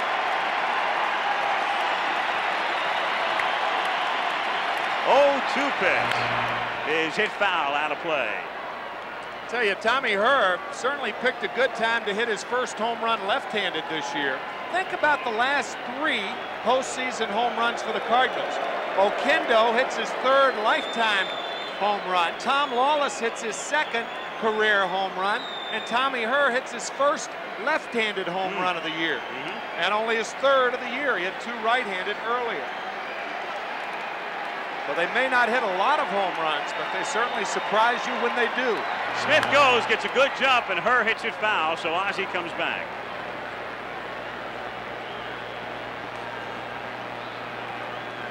Boy, speed, and it's so important. You could start a guy like Smith, 43 stolen bases on the year, 2 in the playoffs. You have a contact hitter, so even with nobody out, kind of a gutsy play where you have a guy that may strike out even though he's a contact hitter, and you take you out of the inning, you have a guy that can also steal. If it was a hit and run, I believe it was a run and swing if it's a strike, and he did. Right. Sometimes a base runner like that will guess curveball too with the pitcher, and that certainly was a curveball. And that's grounded down to Gagne, and he has 1 play first base and gets the out there, and Ozzie Smith advances. So with 1 down, Smith at 2nd, and Danny Dreesen will come to the plate, having grounded out and doubled. It's almost like a sacrifice. You start Smith, Hrbek gets his bat on the ball. Gagne only has 1 play, makes a nice play off his front foot, but you got a guy in scoring position to add to your lead, which is already 4-2. Now Pagnazzi, Tom Pagnazzi, the rookie, who can catch and in the World Series DH, and that's what he did in game 1. The right-hand batting Pagnazzi will come up here to bat for the left-hand hitting Dreesen. Now the one thing about Herzog, as he tries to take advantage here, he's already got Ford out of the game, and now he's got Dreesen out of the game, and so if the Twins could catch up, you'd then be in a situation where Whitey would certainly be limited because the Twins would go to the right-handers, either Berenguer or Reardon. But Whitey's got to try to get the runs when he can, and he's opted to go with Pagnazzi here with 1 out and Smith at 2nd base. All the changes he makes, though, he knows that they don't have any more left-handers, so he can put Morris in for defense if he wanted to. I mean, he can make Lindemann at first, and he knows he's not going to get burnt down the road. The one problem you have here is you don't want to use 2 players. Pagnazzi may be the catcher, Pena to first, Lindemann staying in right. Otherwise, you may have to use 2 players here by having Pagnozzi pinch hit because Dreesen's out of there. Pagnozzi, to my knowledge, has no major league experience as a first baseman, but is a catcher. Pena has experience as a first baseman and has been working out at first base in postseason. So we'll see. High in the air to Brunansky. Tom fades on it, has room, makes the catch. Smith tags at second and moves into third as the throw is cut off by Lombardozzi. So 2 down now. Pagnozzi flying to Brunansky, and Willie McGee will come up right-handed. All of those are plausible moves, but boy, do you hurt your club defensively. Yeah, you really weaken yourself in 3 positions. Yeah, we really don't know what what Whitey is going to do as far as Pena is concerned, but that would be the key. If you ever take your starting catcher out of there, you're really weakening yourself defensively, especially if your pitcher's doing well. And Tudor is doing well with the stuff he has. And McGee hits one into right field for a base hit to score another run as Ozzie touches the plate, and the Cardinals now lead by a score of 5-2. So the walk to Smith comes back to hurt Schatzeder, and St. Louis leads by 3. And such smart hitting. He sat on deck on the bench, saw the curveballs, looks for one, hits it to right field, doesn't try to pull it. He saw Tommy Herr do that. He saw Pagnozzi fly out to right field on the curveball, saw the pattern of Schatzeder, and then just spanked it to right. I mean, not only did he hit well, he was smart enough to look for the pitch that he's been throwing. Now here's Pendleton batting lefty against lefty. He wants to keep, does Herzog, Pendleton in the game, so Terry cannot hit right-handed. We know that. He wants to keep him in the game. Think about down the line. He'll waste this at-bat here if he has to keep him available for Reardon or Berenguer. So he sends him up lefty against lefty. And you wonder the last time that Pendleton faced a lefty left-handed. Probably in Little League ball or something like that. I would think. 1-1. Certainly, I can't imagine this having happened in the majors or even the minors unless there was some extraordinary circumstance. In any event, it's something that Terry has not seen very often. 2-1.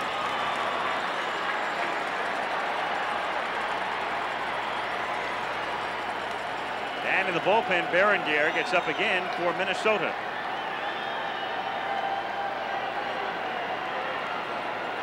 Second time Juan has been warming up.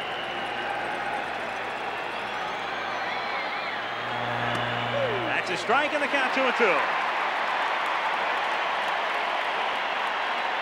Saw Pendleton shake his head. He said, I don't know if he was shaking his head that it wasn't a strike, or he said, I wish I could turn around. I mean, come on. No, I don't want to hit this side.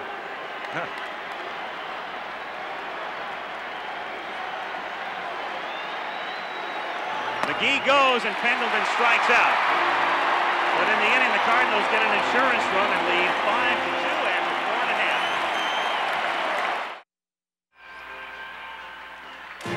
4.5. World Series memory, R. Jackson, number 44 in 1977. And you'll recall this, one of 3 home runs, leading the Yankees to the world title.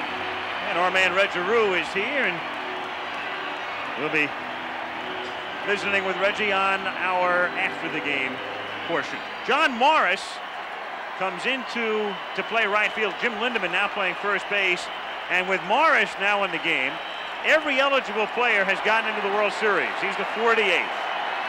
Morris in right, bottom of the 5th inning, and Puckett starts things with a base hit into center field. He's 3 for 3.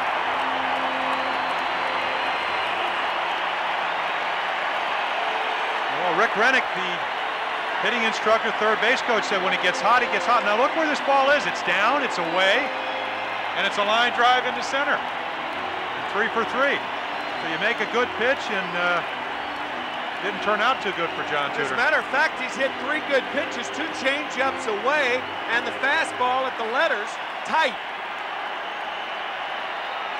Gary Gaetti.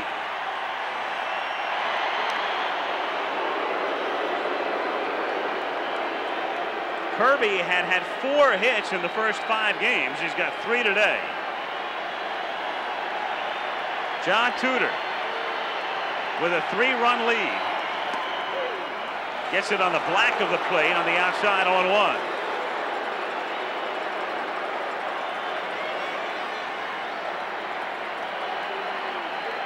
Juan Berenguer coming in from the pen.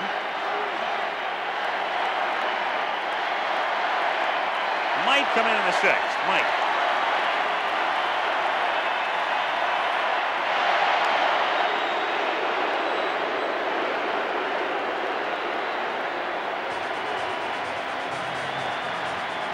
Bucket at first, nobody out. And it's 1-1. The Twins have their players in the game. They're trying to get the crowd back into the game, because the crowd here can obviously be so affected when they gear it up. They haven't really yet since the 2nd inning. Gaetti, as you saw, 2 for 11 career and 0 for 5 in the series against Tudor. And he hits this one down into the left field corner for extra bases. Coleman has it skip away, and then he falls down. Puckett will come in to score on a double. It's 5-3.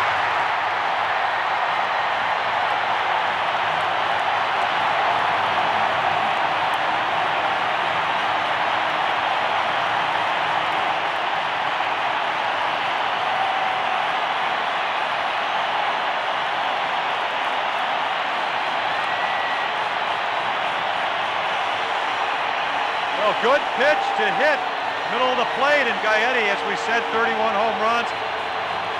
Likes to get his arms extended and does. You see Vince Coleman fall, so Puckett's going to score. But to me, the important thing about this play, it's a sure double. Coleman doesn't overreact. He does not throw behind the runner and allow Gaetti to go to third base.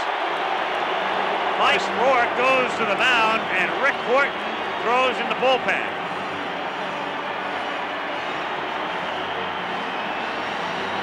And also Bob Forshoff as well, the right-hander.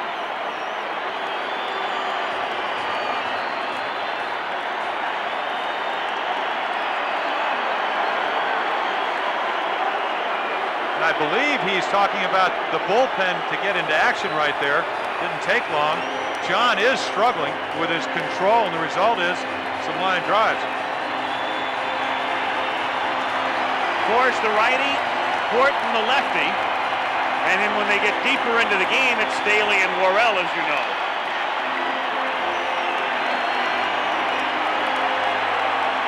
Fifth inning, 5-3 Cards. Baylor the tying run at the plate with Gaetti at second.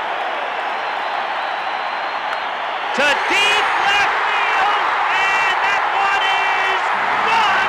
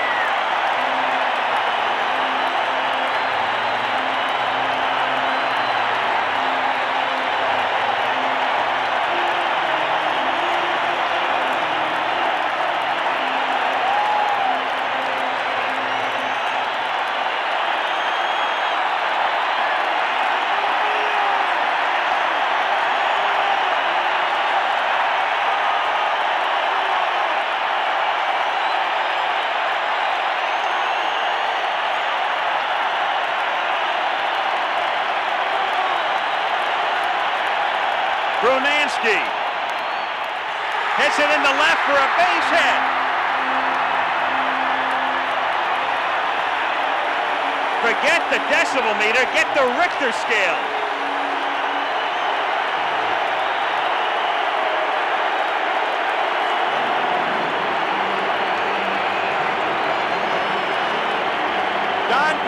first home run as a Twin.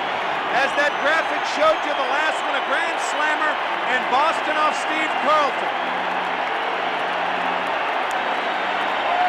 Not quite as big as this one. A straight changeup, too much of the plate. No doubt about it. Yes, sir. 332nd lifetime. Horton in, Tudor out. Rick Horton is on to work. He has not pitched since last Saturday, game 1, when he worked the final 2 innings in a mop-up role. Here he is with the game tied, 5-5. The Twins with 4 consecutive hits on 6 pitches. Ken Hrbek now, with Brunansky at first base and nobody out. John Tudor as he departed. There's nothing like reversing the momentum by having a bad inning when your team has just scored a run to go ahead 5-2, and that's what John was really what's he able to do, but that's what he did. And Ricky Horton's asked to put a finger in the dike. Go ahead run at first base. Brunansky, nobody out in the bottom of the 5th inning. To center field to a deep McGee, but he comes in and makes the play. 1 gone, and Laudner, the batter, as Brunansky retreats. The last huge home run that Baylor hit would be a year ago in the American League Championship Series, with the Angels leading 3-1 and leading in the 5th game 5-2 at Anaheim. You'll recall that Baylor came up and hit a 2-run homer to make it 5-4, and then with 2 out and 2 strikes, it was Dave Henderson hitting the home run. Red Sox went on to win the game and the next 2 and the pennant. 0-1 to count on Laudner. And very similar, that it was a high curveball off Witt that he went out off the plate and yanked it into the left field stands. This was a change that maybe not off the plate, but it's a pitch that a normal hitter may single on. Baylor, as we said, well over 300 home runs, whacked it into the left field seats to tie up this game. Runner goes, and it's a comebacker to Horton, and he looks at second, then goes to first for the out. 2 down. And it will bring up Lombardozzi. Tudor's reaction following Baylor's home run.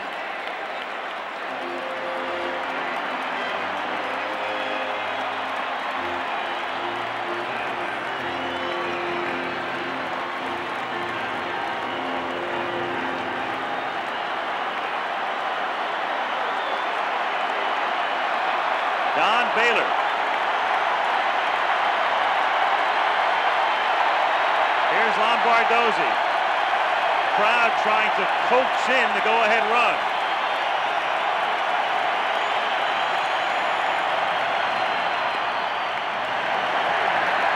I think maybe shove instead of coax. It's the loudest coaxing I've ever heard.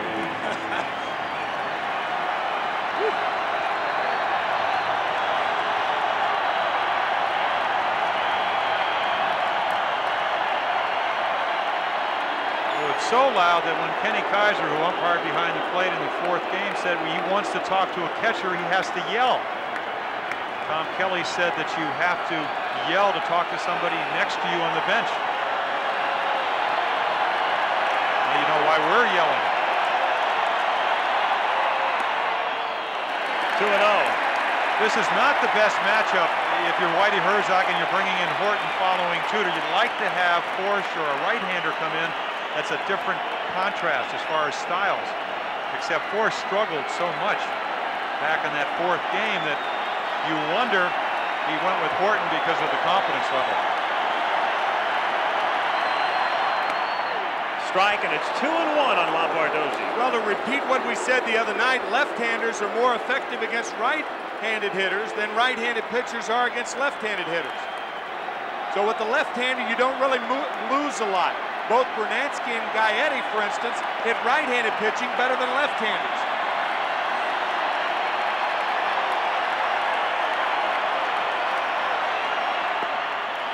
Three and one with Gladden on deck.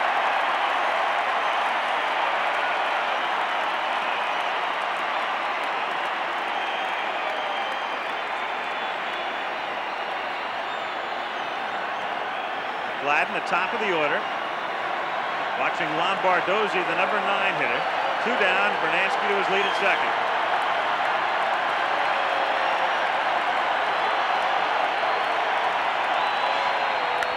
Line drive, base hit into center field. Here comes McGee. Here comes Bernansky. Here comes the throw. He's safe.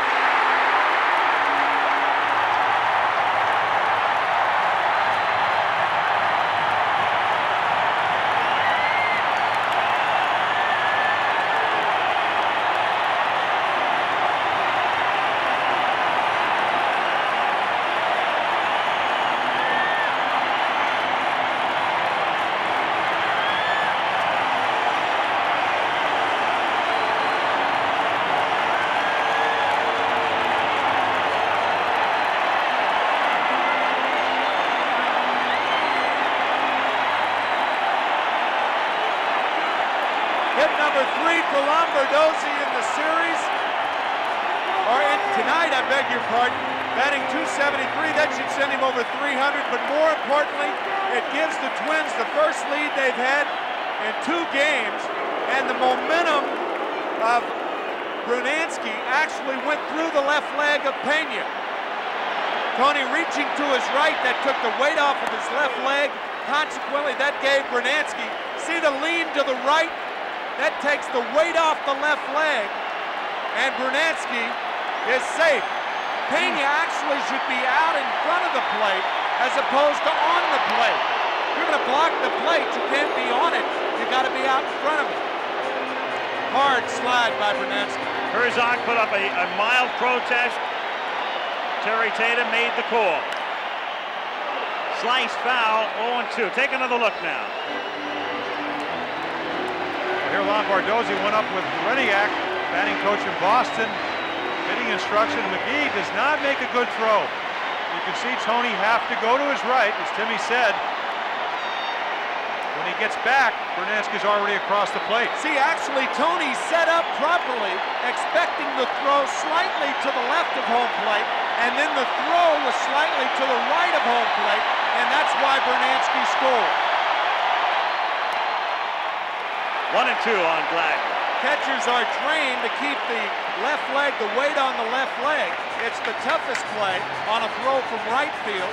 The next toughest play is on the throw from center because the runner comes in blindly. The easiest play is on the throw coming from left field.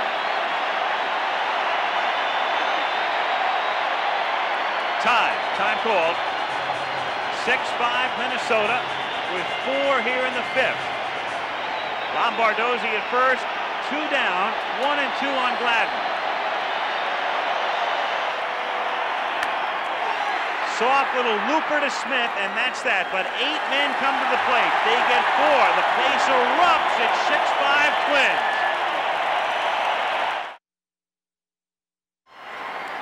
Pena sets up properly, but watch what the throw does to him. It takes him out of his position to the right of home plate, and that allows Bernansky to bull through that left leg. Had he had the weight on the left leg, that wouldn't have happened. You ward him off. Another view, and you can see Terry Tatum right there, the umpire, to make the call. Bernansky gets his knee as Pena tags him. I think that's what Whitey came out and argued about. Did he get to the plate before he tagged him? Tatum said yes. End of story. Now here's Berenguer into work with Lindemann batting. The Cardinal lineup right now, recall with the 2 switches. Lindemann is in the 7 spot. Morris is in the game. He's in the 4 spot with Berenguer working.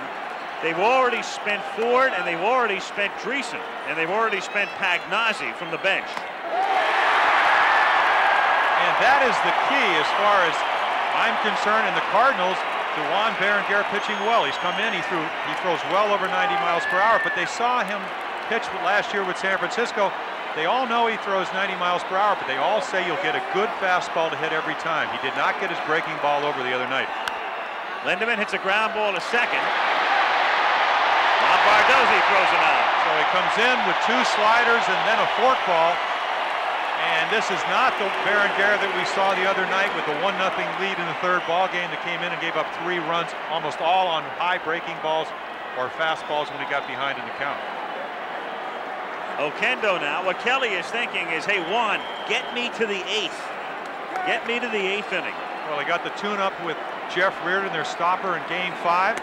Even though they were behind, he pitched very well as he did all year, at least the last 3 quarters of the year after struggling early. So you're right, that's what he needs, a couple of innings. 2-0. Well, that's that high strike you just do not get with a National League umpire. Terry Taylor down on one knee. Used to be a strike, not anymore. 2-1. You don't get it from the American League umpire that much anymore either. Occasionally, though, but not very often. You're right. That strike zone has really dropped, and there should be consistency between the two leagues. And there is. They went from that outside protector to the inside. 2-2. There's the 2-1 fork ball. So with Berenguer, as we said, you got to show the hitter a difference in speeds of pitches and types of pitches, and he's done that to the first 2 batters so far. Woo, 3-2. His weakness is wildness. Timmy, you had that stat where he threw 113 pitches in 3 2/3 innings, right, and didn't lose or win. Got a no decision up in Boston. Only a 6-5 game. That's grounded down to short on a fork ball, and there are 2 down, 2 away here in the 6th inning. Pena coming up. What a view from behind the plate. A 3-2 fork ball. You can see it plummet, tumble.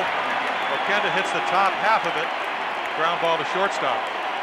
I just figured out a way to make $1 million. We'll go out and get the exclusive on a throat lozenge concession in Minneapolis.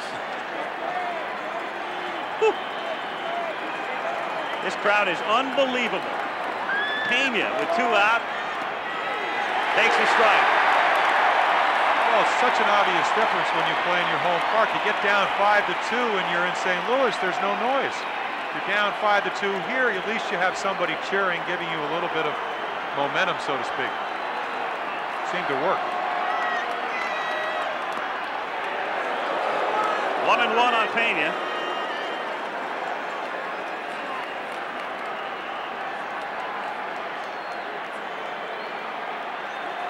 Two out, 6th inning, 6-5 Twins.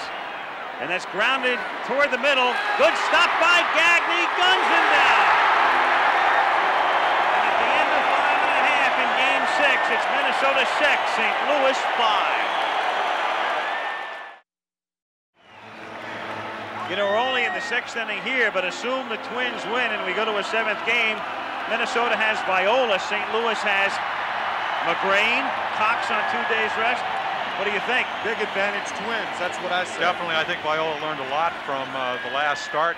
And McGrain, I mean, you'd like to think at 23, intelligent young man, but I got to give the edge to anybody that comes in here. He does not have any advantage at all, because who knows what the Cardinal pitchers are going to do. They have not pitched well here. Rick Horton on in relief. He faces Greg Gagne in the bottom of the 6th inning. Gagne, Puckett, and Gaetti. Let's watch Gagne in the top of the 6th. Footwork is so important to a middle infielder in particular. Watch the feet of Gagne. Trust me, it's important. We believe you. The positioning of the rearranging of the position of the feet, very, very important. That allows middle infielders to get off the strong throws that you see. A lot of times you see the results, you don't know how they started. Strike to Gagne, 2-1.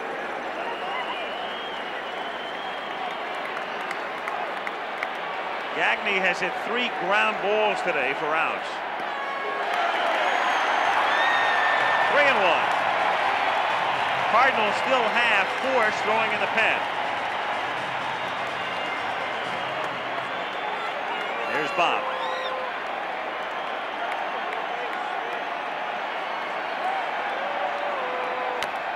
Little chopper off the plate. Going to be tough for Ozzie. Leaps, throws. No, not even Ozzie.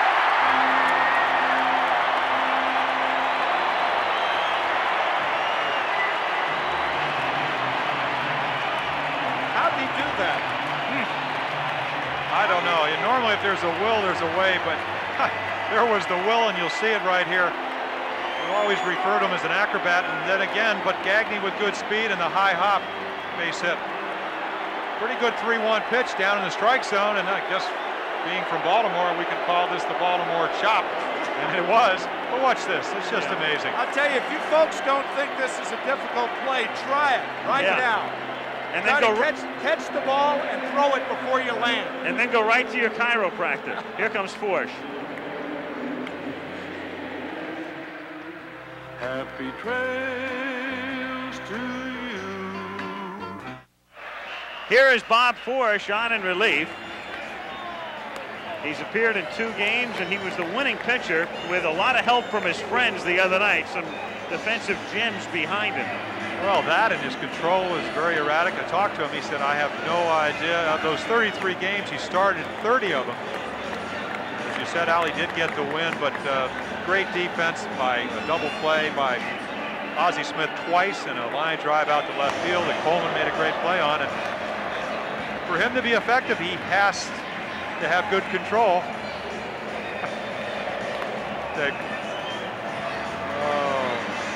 Great signs here.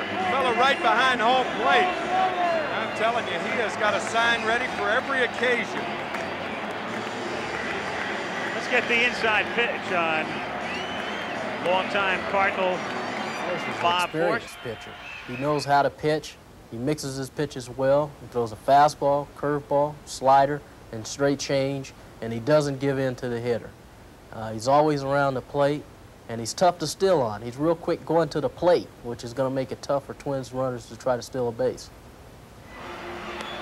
I think the key to Tony's report, and again, Tony and Paul have been right on with their reports throughout the series. I think the key is that he doesn't give in to the hitter. And that was our point the other night. He tries to get ahead of you and then get you out with pitches off the plate. Kirby Puckett, who was 4 for 20 in the first 5 games. But today, 3 for 3. He has scored twice, he has driven in a run, and he has stolen a base.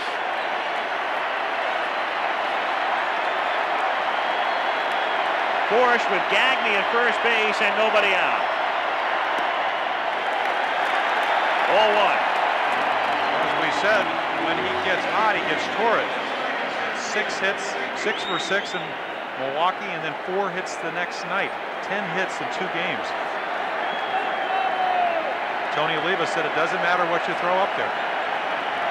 Breaking ball, fastball in, fastball away, changeups, will get his hits. That's how you hit 332. 2-0. Tell you, it didn't matter what you threw to Tony Oliva either, did it, Jim? No, 3 batting championships. Amazing hitter and hit the ball where he's pitched. So he's very much like Kirby Puckett. 1 year, over 30 home runs for Tony Oliva.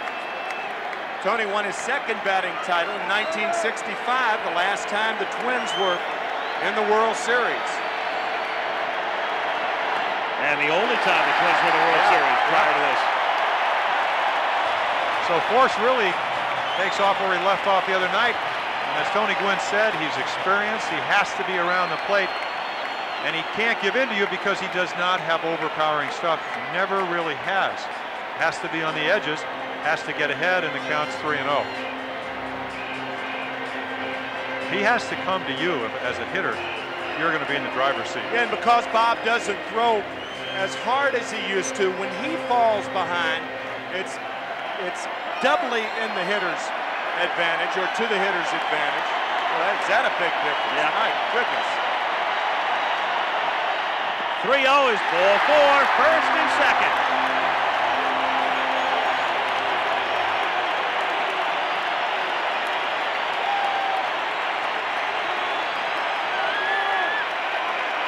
Mike Rourke. He's sending Pagnazzi, who was out of the game, of course. He was a pinch hitter, but is still working as the bullpen catcher. Lee Tunnell is already down in the pen, and they're going to get Daly up as well, the lefty. You're almost looking 4 hitters down the lineup to when Hrbek comes up, but Whitey knows he cannot afford to let this game get away. Does not want to play tomorrow. Gary Gaetti, a big 5th inning double to get the Twins rolling. 0-1. You know, Gaetti's the kind of guy, if you're a baseball fan and you don't really follow the Twins, you hear his name, you know he's a pretty good player, and then you get to watch him every day, as you do during the playoffs and the World Series, and he really grows on you. Well, he is a good player. And you really see it when you watch him day after day after day. 0-2. And you say, why is he a good player? He's probably going to win his second Gold Glove. Hit over 30 home runs. He really came down about 20-some points in average this year. But he last year hit over 280. This year around 260. Can hit the ball the other way. Pretty good speed. Used to play shortstop in college. A free agent. Any general managers listening?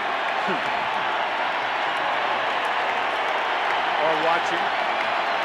Oh, Most of them are here. Yeah, that's right.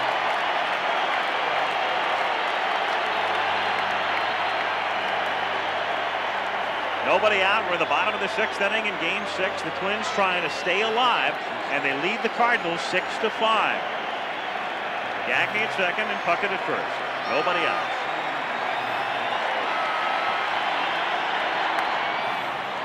Out of play.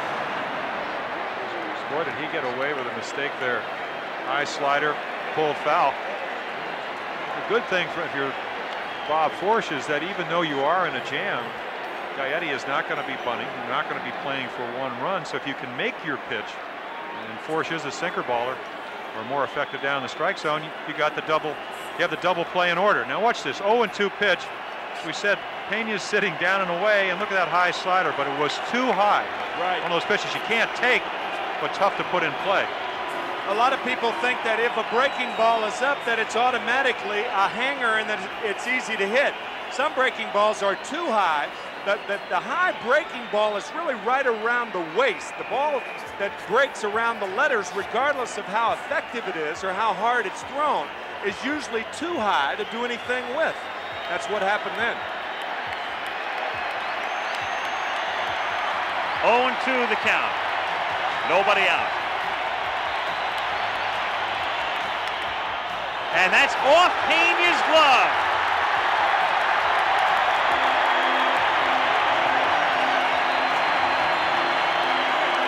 So that eliminates the double play.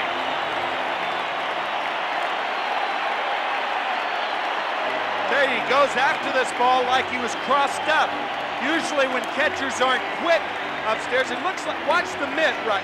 See, it looks like he's looking for something to break into an area and then kind of made a wild stab at the fastball. Ruled a pass ball. It should have been. Yep.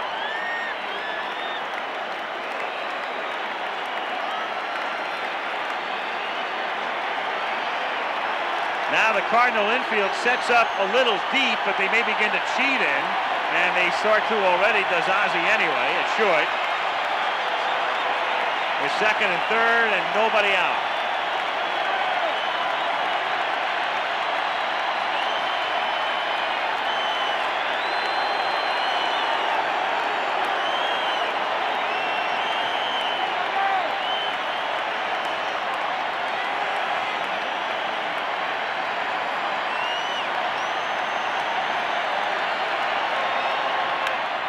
Reaches out, fouls it off.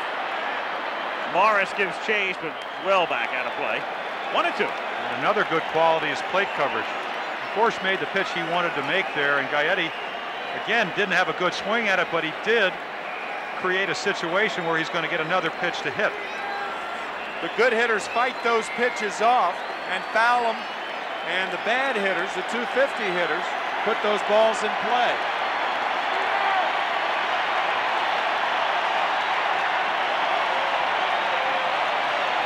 1-2 pitch. Check, 2-2. Appeal, no. Gagne at third. Puckett at second.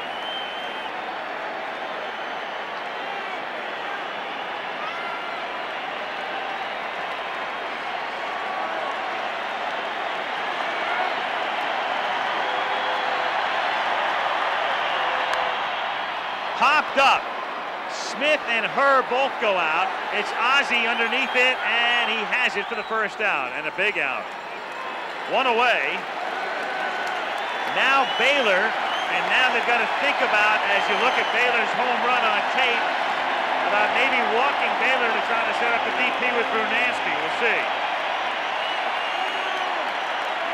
Here it was in the 5th inning to tie the game.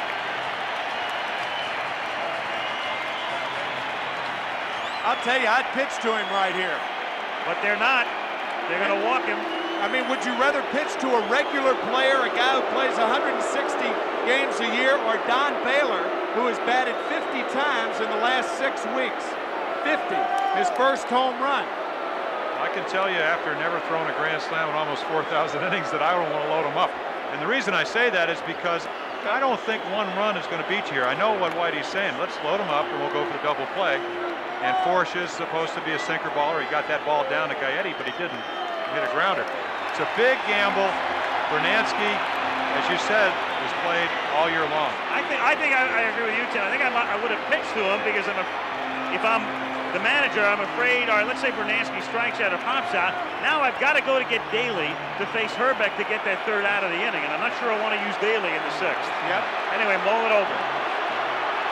It's certainly not a clear choice. No.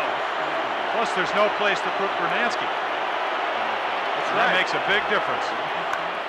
He hits it in the air to shallow center field. Gagne is tagging. Smith is going out, and he makes the catch, and the throw is cut off. It was deep enough so that there was no infield fly rule in effect.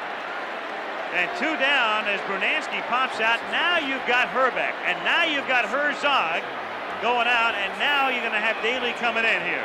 So this is what Whitey's opted for. Well, went right after him, and that's what you do with the bases loaded. And pops it up. So that's a low fastball for a pop-up from Gaetti and a high pop fly on a high fastball from Brunansky. So here comes Daly to try to get Hrbek with the bases loaded and 2 out in the 6th. Some pretty fascinating stuff going on here right now because Daly comes out of the bullpen, bases loaded, 2 out, to try to keep the Cardinals very much in the game to face Hrbek. He's the specialist. He normally comes in later than this, but Herzog, in a way, maybe feeling the game is partially on the line here. He's got to get out of this inning and stay within 1, so he's got to go to Daly early. Yeah, game situations can come in the 1st inning, the 5th inning, or the 9th inning, and this is a game situation. So Daly, the 4th Cardinal pitcher. They have Tunnel, a righty in the bullpen. Bases loaded, 2 out. Bottom of the 6th. Twins lead by 1. And Hrbek hits a high drive to deep center field. McGee goes back. Grand slam!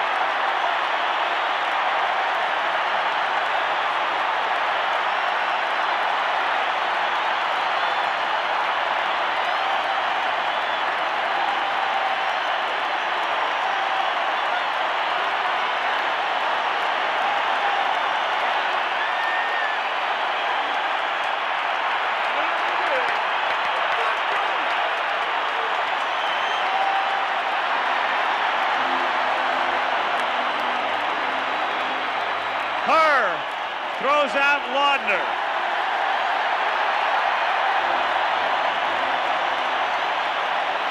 End of 6th, 10-5 Minnesota. Back after this from your local station.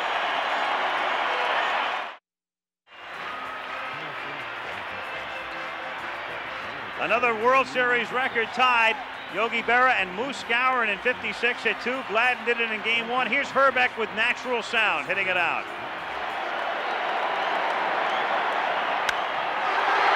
Can one swing erase?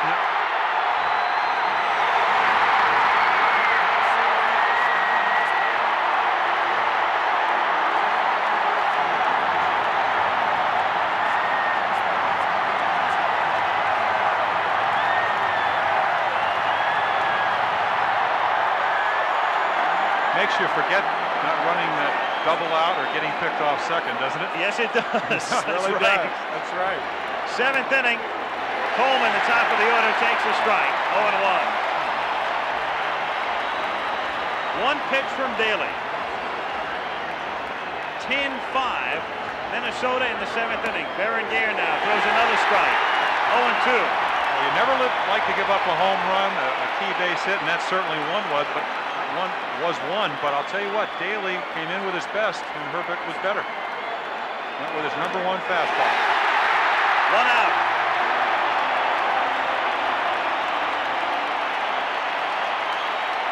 Ken Daly.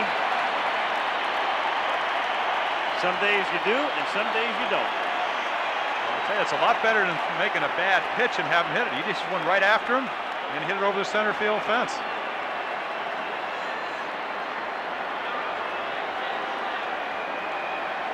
Mr. Herzog. And thinking a little bit about tomorrow, even though the Cardinals still have 8 outs to go. 1-0 on Ozzie Smith. And he hits it into right field off the hands for a base hit. First hit of the game for Smith. And the first hit off Berenguer. And Tommy Herr is the batter. Herr 1 for 3. Darryl Strawberry was the last left-handed batter to homer off Ken Daly 2 years ago. And that was an 11-inning, 1-0 ball game. And it was a high curveball. And Ken Hrbek hits the 14th Grand Slam in World Series history. Tommy Herr tries to bunt his way on. Strike. 0-1. That also the first hit for Hrbek against left-handers in the World Series. He's now 1 for 17, but oh, what a 1.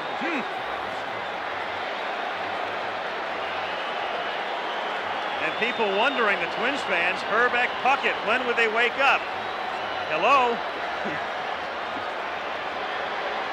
Puckett is 3 for 3 plus a walk.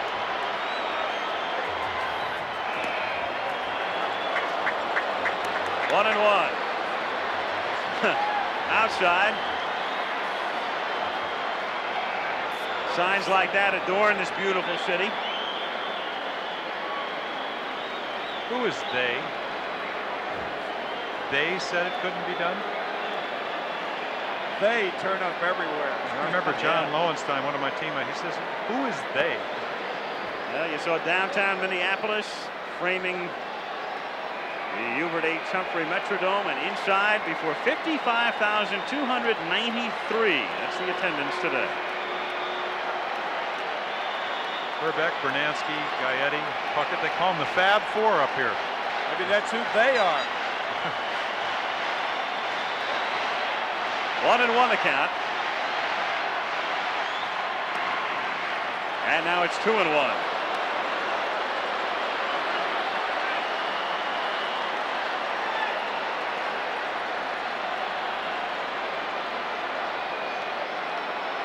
The dome. What did Dave Anderson call it in the New York Times yesterday? The Decibel Dome.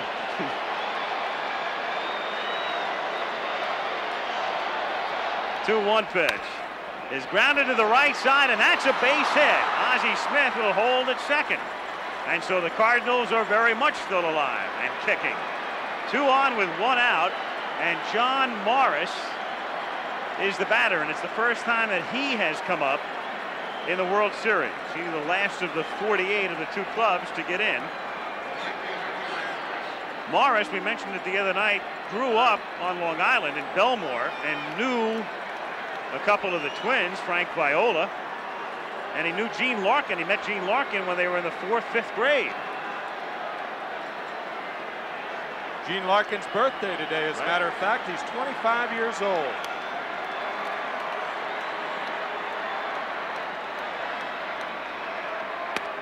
Morris takes inside, ball 1.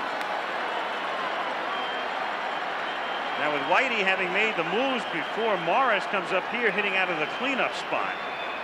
A spot in which Dreesen started, then Pagnazzi hit for him, and now Morris in the 4 slot with McGee on deck. Breaks his bat, one hopper. Lombardozzi to Gagne to Hrbek, double play. At the end of 6½, 10-5 Twins.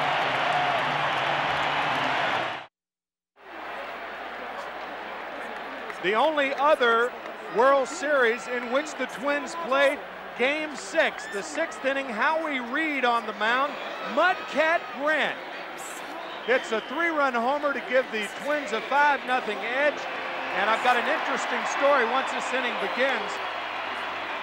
I guess I could complete it right now. Mudcat Grant's mother's name is Viola, and he will be the starting pitcher tomorrow night if the Twins win this evening. Like it. Meanwhile, Lee Tunnell comes in for St. Louis to face Steve Lombardozzi. Now here's what Whitey's managing both games right now. He's managing this one and he's managing tomorrow night's game. He had Daly in the game, but he has to get Daly out down by 5. He's going to need Daly tomorrow night. So he's got to go to Tunnell right now to make sure Daly is fresh tomorrow. And it's hit in the air to right and right to Morris. One gone. First time they've gotten the man they call Lombo today.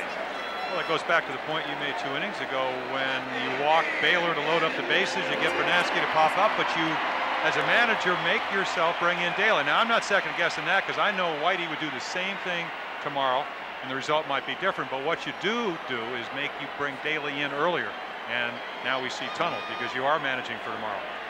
Well, the great thing, one of the great things about this game is you mull over all this stuff. There's no black and white answer. If there was a black and white answer to everything, it wouldn't be half the fun it is. Wouldn't have the charm that it does. I'll tell you what is black and white. 10, 8, and 10 runs for the Twins when they play here in 5 and 3 games in Busch Stadium. That's driven to right, and Morris is there fading on it. 2 down, and Gagne will be the batter. A reminder, they're coming up on Monday night. The regulars are back. And Monday Night Football at 9 Eastern Time will feature the Los Angeles Rams against the Cleveland Browns. Rams trying to get healthy. And also, if we go to a 7th game of the World Series, they're going to play the Bronco-Viking game on Monday night, and we'll have coverage of that in selected areas for you. 1-0 the count on Gagne. 2 out, bases empty.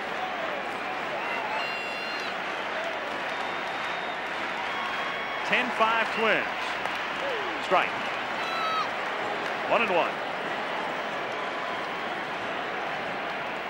Tunnell pitched in the second game. Pitched fairly well. He hit a looper to Gagne to really kind of bury them, but then other than that, the home run to Laudner over the center field fence. Tommy Herr with a nice backhand stop and throw, and that's that as they get Gagne, and Tunnell has a 1-2-3 inning. On to the 8th. 10-5 Twins.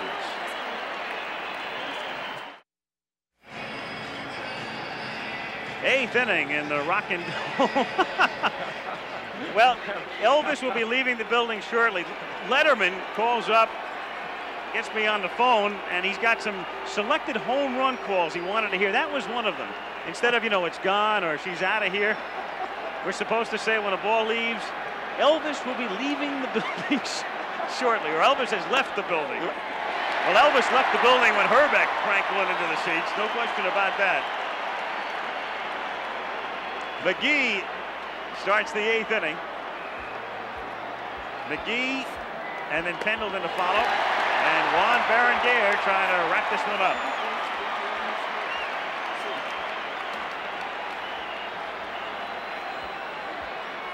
Ten to 5.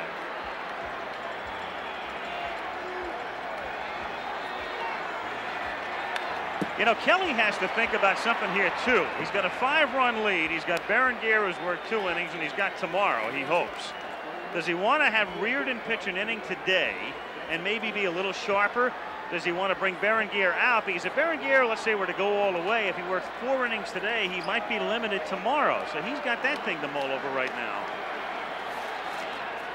What do you think, Jim? I think 1 inning. You think 1 inning for Reardon? Yeah, but going back to that story he told us about trying to get that kid in the minor leagues some innings when the score was 9-0 and when it ended 9-8. he's got to manage for today. But as far part of managing for today is to get Reardon an inning so he'll be sharp. And then you do have Baron Garrett, who pitched in 4 out of the 5 playoff games. As you look at Jeff Reardon, he's looking down there. Either hears us or he's looking for a message. I think he'd like an inning. McGee fouls it back. Remember, he had yesterday off, and there's Viola, who will pitch tomorrow. But Reardon has not worked very much in this series. He did not work in game 1. He worked 1 inning in game 2. He did not pitch in 3. He didn't pitch in 4, and he's getting ready. And he worked a couple of innings, an inning and a fraction in 5. I think you do it as much as you said. You do it as much for Reardon as you do, or Baron Garrett as much as you do Reardon. You really compliment both pitchers. If indeed that's Kelly's idea about bringing Reardon in the 9th inning. 2-2 the count. Well, what's impressed me so much about Juan Baron Garrett, a couple of tough outings. You know, everybody kind of blamed Tom Kelly along with Juan for squandering that 1-0 lead. That's pretty easy to do with the 3 runs back in game 3, but he's really adjusted. He's used his breaking pitch, and you learn from your mistakes, and this is one guy that has.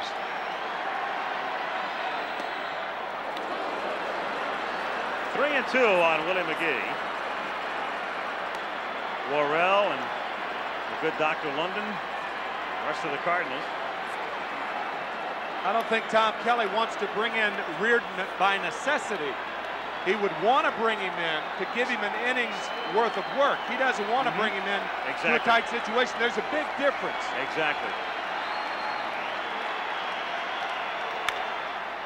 Hrbek. 1 out. Pendleton coming up. Yeah, you asked any reliever, and they want to come in to start the inning if they have a choice. Now, obviously, they don't on many occasions. We mentioned Viola definitely tomorrow. Look, what Whitey said before the game was this. He said, I'm thinking about McGrain, who pitched in game 1. The other day, he had mentioned Cox on 2 days rest, but he said, I'm thinking about McGrain. I'm going to talk to Cox. So it will be one of the two. If it's Cox, he's going on 2 days rest as Pendleton hurts himself on that swing. You can tell that Terry is in a little bit of agony. Remember, he's got that rib damage.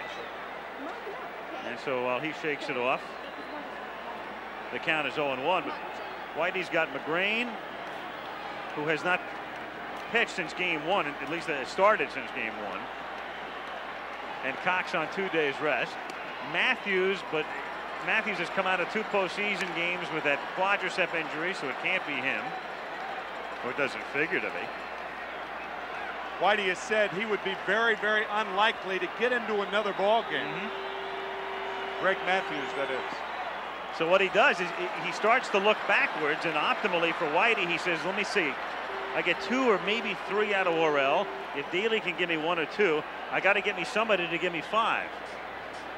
That's where the problem arises. Well, on the stat sheet, you know, throughout you go into a major league clubhouse and it has all of the averages of the players. And then there's another category that says others down at the bottom. That's for the players that have been farmed out, brought up, and a conglomerate average for all of those that have been there. Tomorrow, it's others for both teams. Others. All others. Yeah. That's fouled back. And it's 2-2. It'd be interesting if they start Joe McGrain. He really did not pitch that poorly. The line score shows that he gave up 4 or 5 runs, but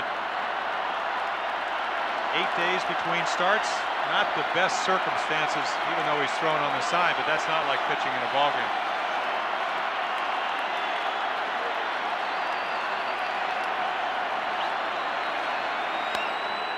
Still 2-2 on Terry Pendleton.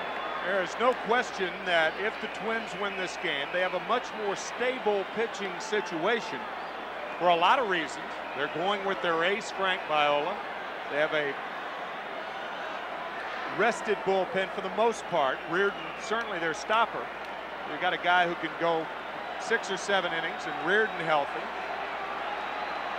Shatzer relatively rested. Line to right field, deep. Bernansky goes back and plays it off the trash bag and holds him to a single. Tom Bernansky owns the canvas out there. And, well, he should. He's been playing here since the ballpark opened.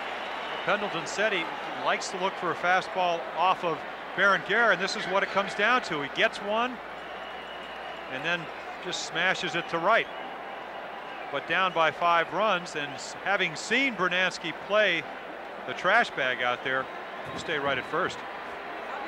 It's like really Yaz playing the left field wall. People that are really adept playing a certain ballpark.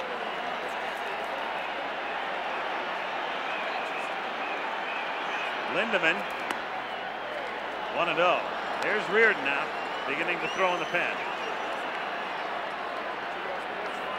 I know one thing about Bernansky. If he ever takes a highlight, I want him and Mike Quinella.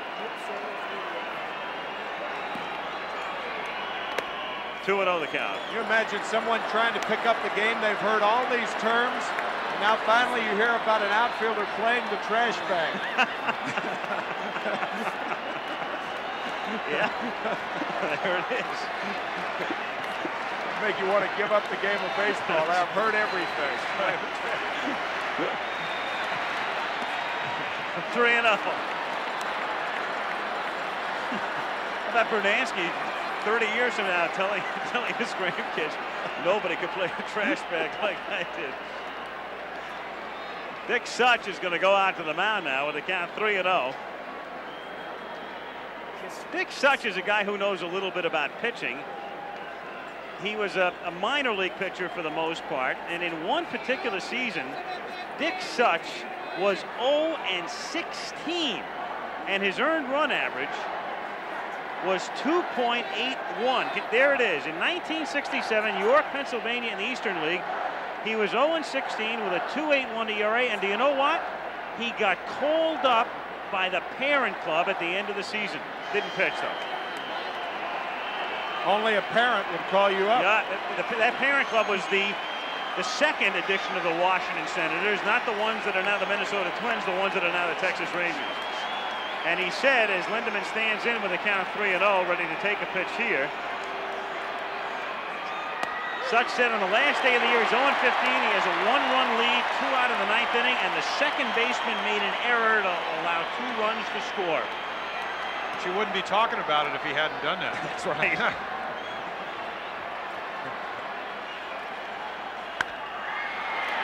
In the air to shallow right. Bernansky calls Lombardozzi off and makes the play. 2 down. Much more impressive to be 0-16 than 1-15. Bob Miller of the original New York Mets won a game on the last day of the season to make his record 1-12 right back in 1962. Tom Lawless got a hit on the last day of this season. Yeah. They get his second hit of the year. Tom Lawless. And then there's Oquendo, who's 1 for 2. It'll be interesting to see if this game does or is played tomorrow. Will Viola pitch around Lawless? 2 out. There's Tom. 0-1 to count.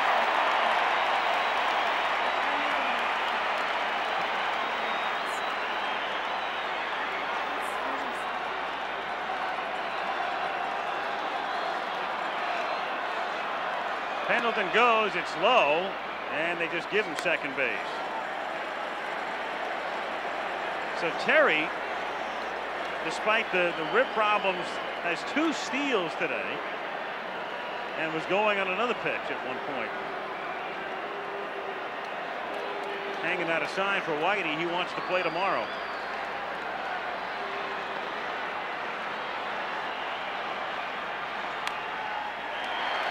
One and 2. And he might if a right-hander were pitching. He can throw, he can hit from the left side, but I don't think Whitey wants to match up Viola against Pendleton hitting left-handed.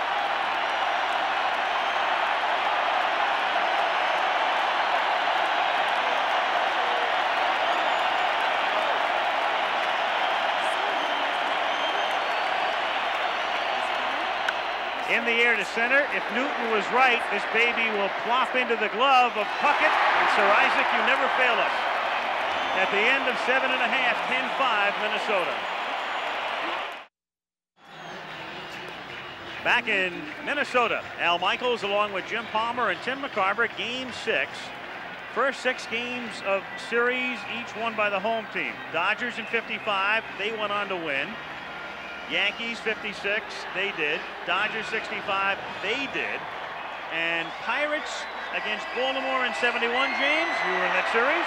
Yes, I was. We were, well, in fact, the whole team was in the series till Steve Blass came to the mound and beat us 2-1 on the final game of the World Series that year. At Baltimore. Yes. So now Puckett to start things in the bottom of the 8th inning. Gaetti and Baylor to follow. Lee Tunnell in relief. 10-5 Twins. Cardinals in the 9th. As you look at Straker, who started this game for Minnesota, the Cardinals have 8-9-1. Oquendo, Pena, and Coleman.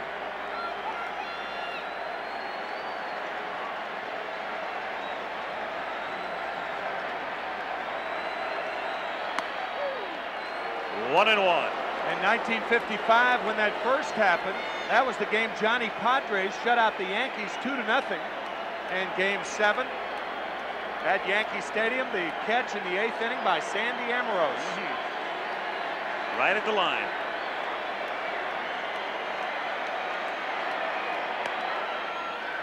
Two and one.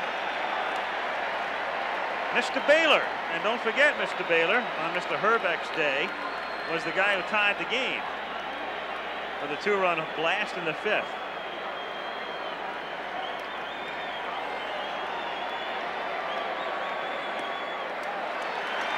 Three and one.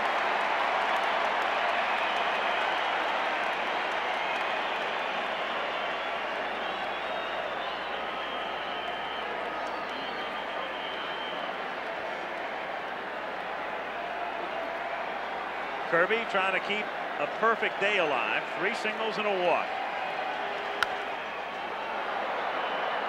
3-2. Take a look at some college scores.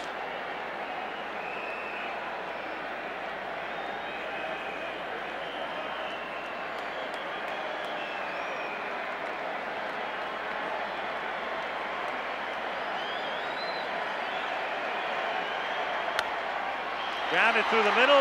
Hearn knocks it down, has no play. Carl Pohlad, the owner of the Minnesota Twins, has just watched Kirby Puckett get his 4th hit. It's an infield single, 4 for 4 plus a walk. The ball appeared to hit the seam, and we saw the other night the ball on Ken Hrbek that Vince Coleman went to first base. The ball hit the seam to start off that inning for the Cardinals in Game 5. Infield hit for Puckett. Gaetti now. 1-0 the count. That's what makes it so difficult on the turf. A lot of times you hear people say the ball does speed up. It doesn't speed up. It just doesn't slow down any. So even though you get to the ball, instead of getting it in the pocket, you get it in the heel of the glove. And as you said, when it has a regular bounce because it's hitting the seam, it makes the play even harder. 2-0. A 7th game tomorrow night at 8 Eastern time. And don't forget, we get an extra hour of sleep as we go back to standard time. So if he starts Danny Cox, the good news for Herzog is he has 2 days and 1 extra hour's rest.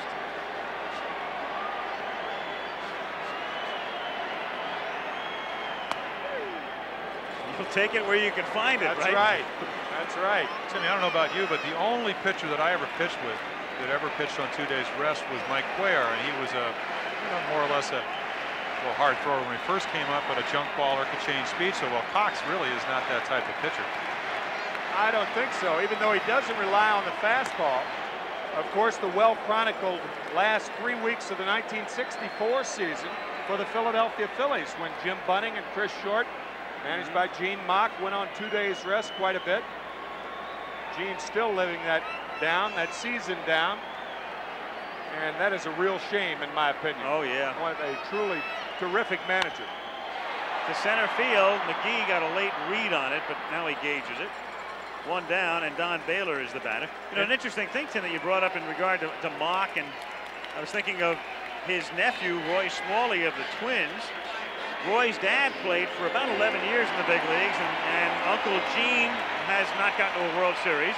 And Roy, as you take a look at Randy Bush coming up to hit for Baylor, Roy Jr. finally makes it into the series this year, so a long, long time for the Smalley clan. And Roy Jr. will be 35 tomorrow. Here's Bush. Randy takes outside, ball one.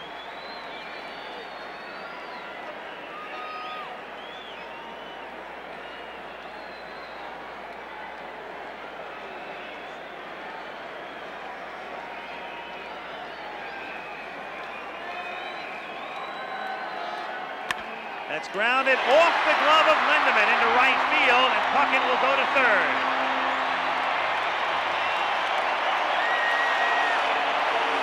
So Randy Bush comes off the bench to put runners at first and third with one out and bring up Bernansky. Most likely will be an error, but this ball is nailed. You can see him holding the runner, talking about Jim Lindemann. Has to backhand it because he doesn't have any time to play it any other way. Right fielder, used to play third base. Pretty close down at first base. I'll tell you what's really interesting, the fact that Randy Bush pinch hit then. Don Baylor was the right-handed hitter when the Twins were only up by 1 in the 6th inning. Right. Against a right-hander. But I'll tell you why. Because all year long, everybody's talked about Tom Kelly using everybody, and I think what he wanted to do, even though Baylor with a 2-run home run, he wanted to get him another at-bat in case he has to face Cox tomorrow. Do you think that Tom Kelly knew that Whitey Herzog would walk Baylor anyway? Good question. That's grounded fair, knocked down by Oquendo and picked up, throws, and gets him on a wonderful play, but the Twins get another run as Puckett crosses the plate. So Bernansky grounds out but gets an RBI, 2 down, and it's 11-5.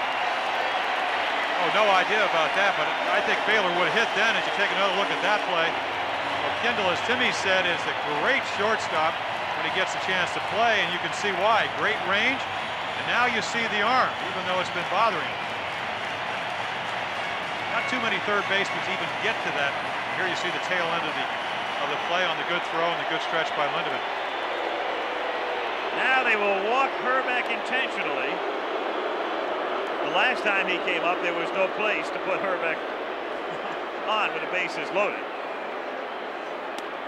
But with the opportunity here not to pitch to him and take their chances with Laudner instead, they walk him to put runners at first and second. On Bush's ball, by the way, it's ruled an error on Lindemann. And we can tell you this telecast is presented by authority of Major League Baseball and may not be reproduced or retransmitted in any form without the express written consent of Major League Baseball, including Ken Hrbek's household, where it might be replayed a few times through the years.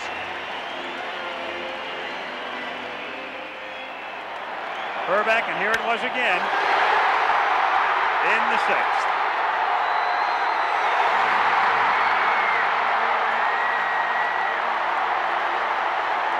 And that made the score 9-5. And right now Hrbek at first with Laudner at the plate and a half swing strike. Bush at second, Hrbek at first. 2 down in the 8th inning. 11-5 Twins.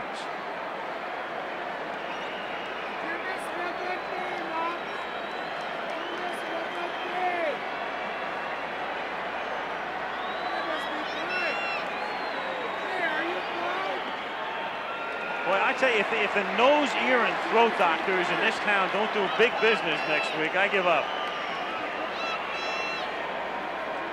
Between the larynxes and the ringing eardrums. Wow.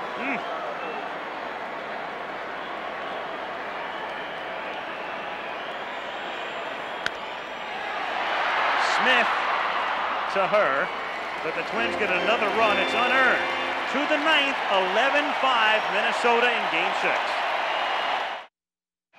You know what I think's happening these days? The playoffs are so exciting. It takes the World Series a little time to build, and early on in this series, there didn't appear to be that much interest. And then all of a sudden, we're 3 outs away from a 7th game, and it's a very interesting series. With the exception of the series starting here, as a matter of fact, what's a good story? It has a good beginning, middle, and end. This is going to end like it began, very noisily. Huh? Well, I'm sure the Cards don't want that to happen. It's going to end noisily, oh, regardless, noisily, yes. regardless of whether the Twins win or lose. 9th inning, Jeff Reardon has come in. So Kelly does opt, as we suspected before, to give Reardon an inning, inasmuch as he has not been that active, and he will be fresher in Tom's mind tomorrow if needed. He faces Pena, and the count on Pena is 1-1. Pena, Coleman, and Smith in the 9th. Berenguer worked 3, meaning tomorrow night he probably could get maybe 2 innings out of him. Well, the way he pitched in the playoffs, he might want to get the ball to start. 4 out of 5 games, but outstanding job, and he changed his pattern. And speaking of patterns, this guy has so many options. I really didn't have a chance, Tim, to see him pitch that much. As you look at Kirby Puck, 4 for 4, 4 runs scored. Reg Giroux, a lot easier to score 4 runs when you hit 3 home runs. I assume it's in that ball game. I do too. I was going to say the same thing. Yeah. 2-2. Goose Goslin of the Washington Senators. 1924. That's the only world championship this franchise has won.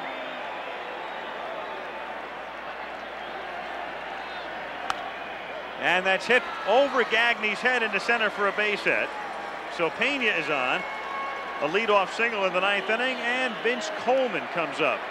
Battling a case of the flu and 0 for 4. Vince is now 4 for 23 in the series. I'll tell you, I know this sounds a little strange, but even if the Cardinals don't catch the Twins, they would like to see Reardon throw a lot of pitches, and to have them possibly score 3 runs. Give them something to think about.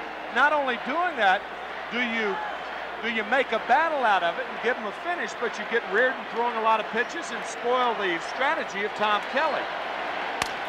Broken bat, little squibber up the middle, and a nice play by Lombardozzi to cross the bag and then come back and get Pena, 4 unassisted. 1 away here in the 9th inning. Oh, such a good play. Number 1, he catches the ball, and we saw what could happen in St. Louis when a ball hits the dirt. Doesn't think about 2. Of course, Coleman's running, but gets the sure out with an 11-5 lead. That's what you want to do. Gagne backs him up just in case something happens to keep the runner from going to 3rd, but nice play. So 1 out. And to our crew, our thanks for the job today, led by Kurt Gowdy Jr., our producer, and Craig Janoff, our director. Not only today, but all 6 games. They've been fabulous. Absolutely. Smith hits it in the air to right field, and Grunansky goes back to the base of the fence and has it. Second long out for Ozzie Smith, and the crowd will build. They're an out away from sending it to 7. Here's her.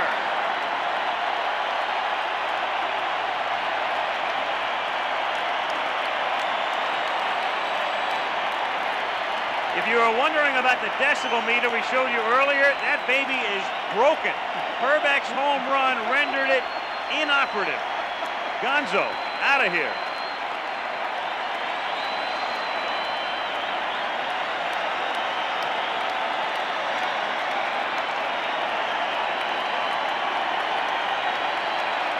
Two out of the 9th.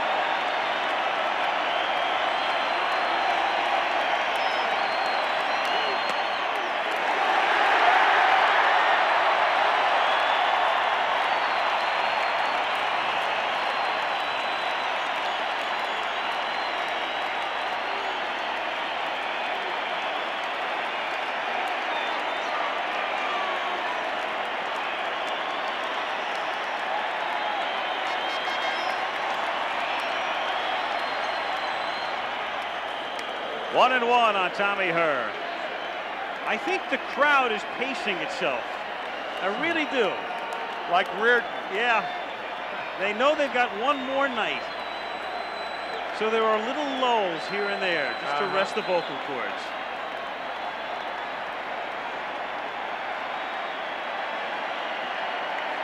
Smalley and Baylor.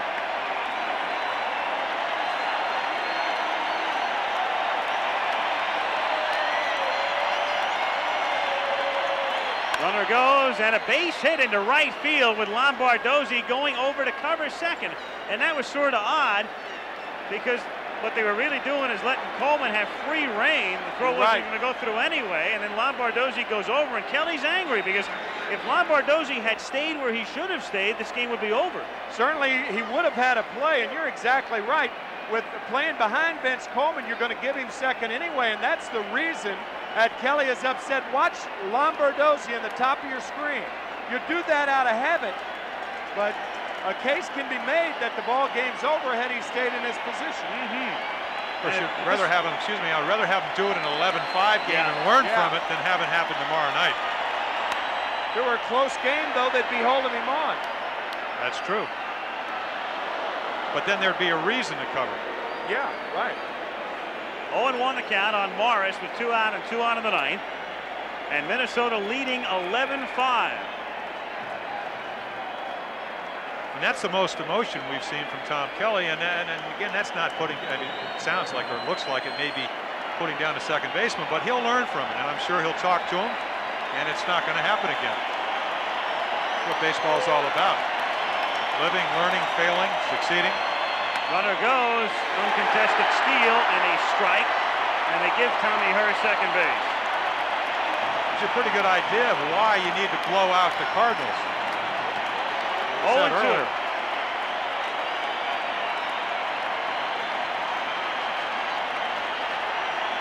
Cardinals down to their last strike. Grounded to Hrbek, foul ball. Still 0-2. Pena and the Cardinals one more night in Minneapolis.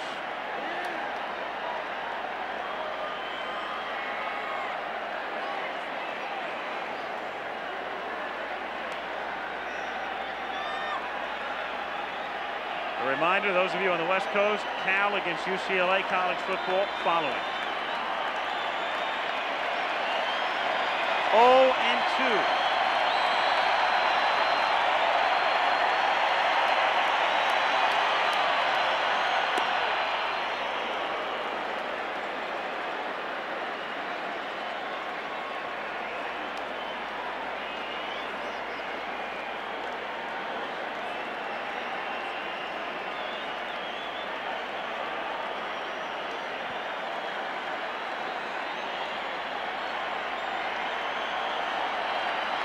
One and two.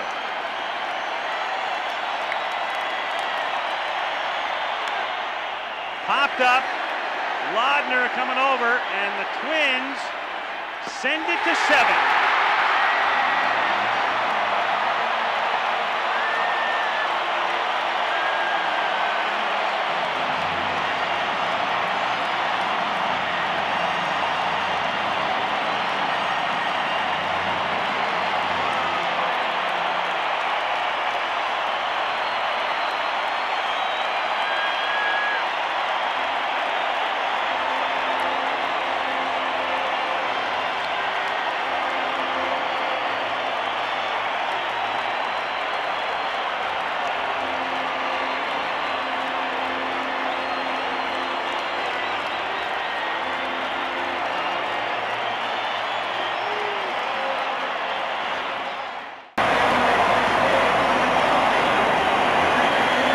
Budweiser play of the game, Ken Hrbek.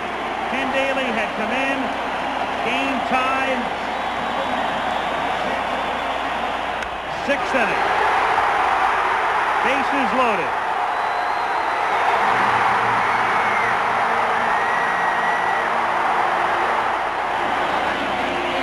Let's go to Reggie with Ken Hrbek. Thank you very much, Al Michael. With me, a couple of stars in the ball game, all three of them, Ken Hrbek. Did you feel that they had to hear from you three guys today offensively? You've been kind of quiet the World Series. It's been the whole talk. Me and Kirby grouped through in with a big home run for us to put us one. I guess tie it up. I guess I don't know what the heck it did. But four hits, 4 runs scored. Nice going. Well, thanks, Rich. I was just trying to hit the ball up the middle today. Two had a change up, just trying to stay back and just stay within myself like I've been all year. And I was just glad to do it today. Johnny Baylor, a lot of experience. Mr. Clutch again, a big home run. Well, it's a change-up down. I'm pretty sure it's a good pitch for Tudor, but in that situation, I was looking to drive in the run, and so it happened I hit it out of the ballpark. Minnesota Twins, you guys come home. You never say die. Let's go back up to Al Michaels. Thanks, Phil. Thank you, Reggie. So that's the story from Minneapolis. Al Michaels, Jim Palmer, Tim McCarver saying so long from the Dome, where the Twins even the series at 3 games apiece, beating the Cardinals today 11-5. Coming up next on the West Coast, California at UCLA. Then tomorrow on ABC Sports, the McDonald's Basketball Open features the Soviet Union against the NBA's Milwaukee Bucks. And then tomorrow night, the one-game showdown. Game 7 of the World Series from the Metrodome. 8 Eastern, 5 Pacific. Game 6 of the 1987 World Series has been brought to you by Merrill Lynch, by Budweiser, Beechwood Aged for that clean, crisp taste. This Bud's for you. By AT&T, the right choice. And by Chevrolet, the official car and truck of Major League Baseball. This has been a presentation of ABC Sports, recognized around the world as the leader in sports television. We'll see you tomorrow.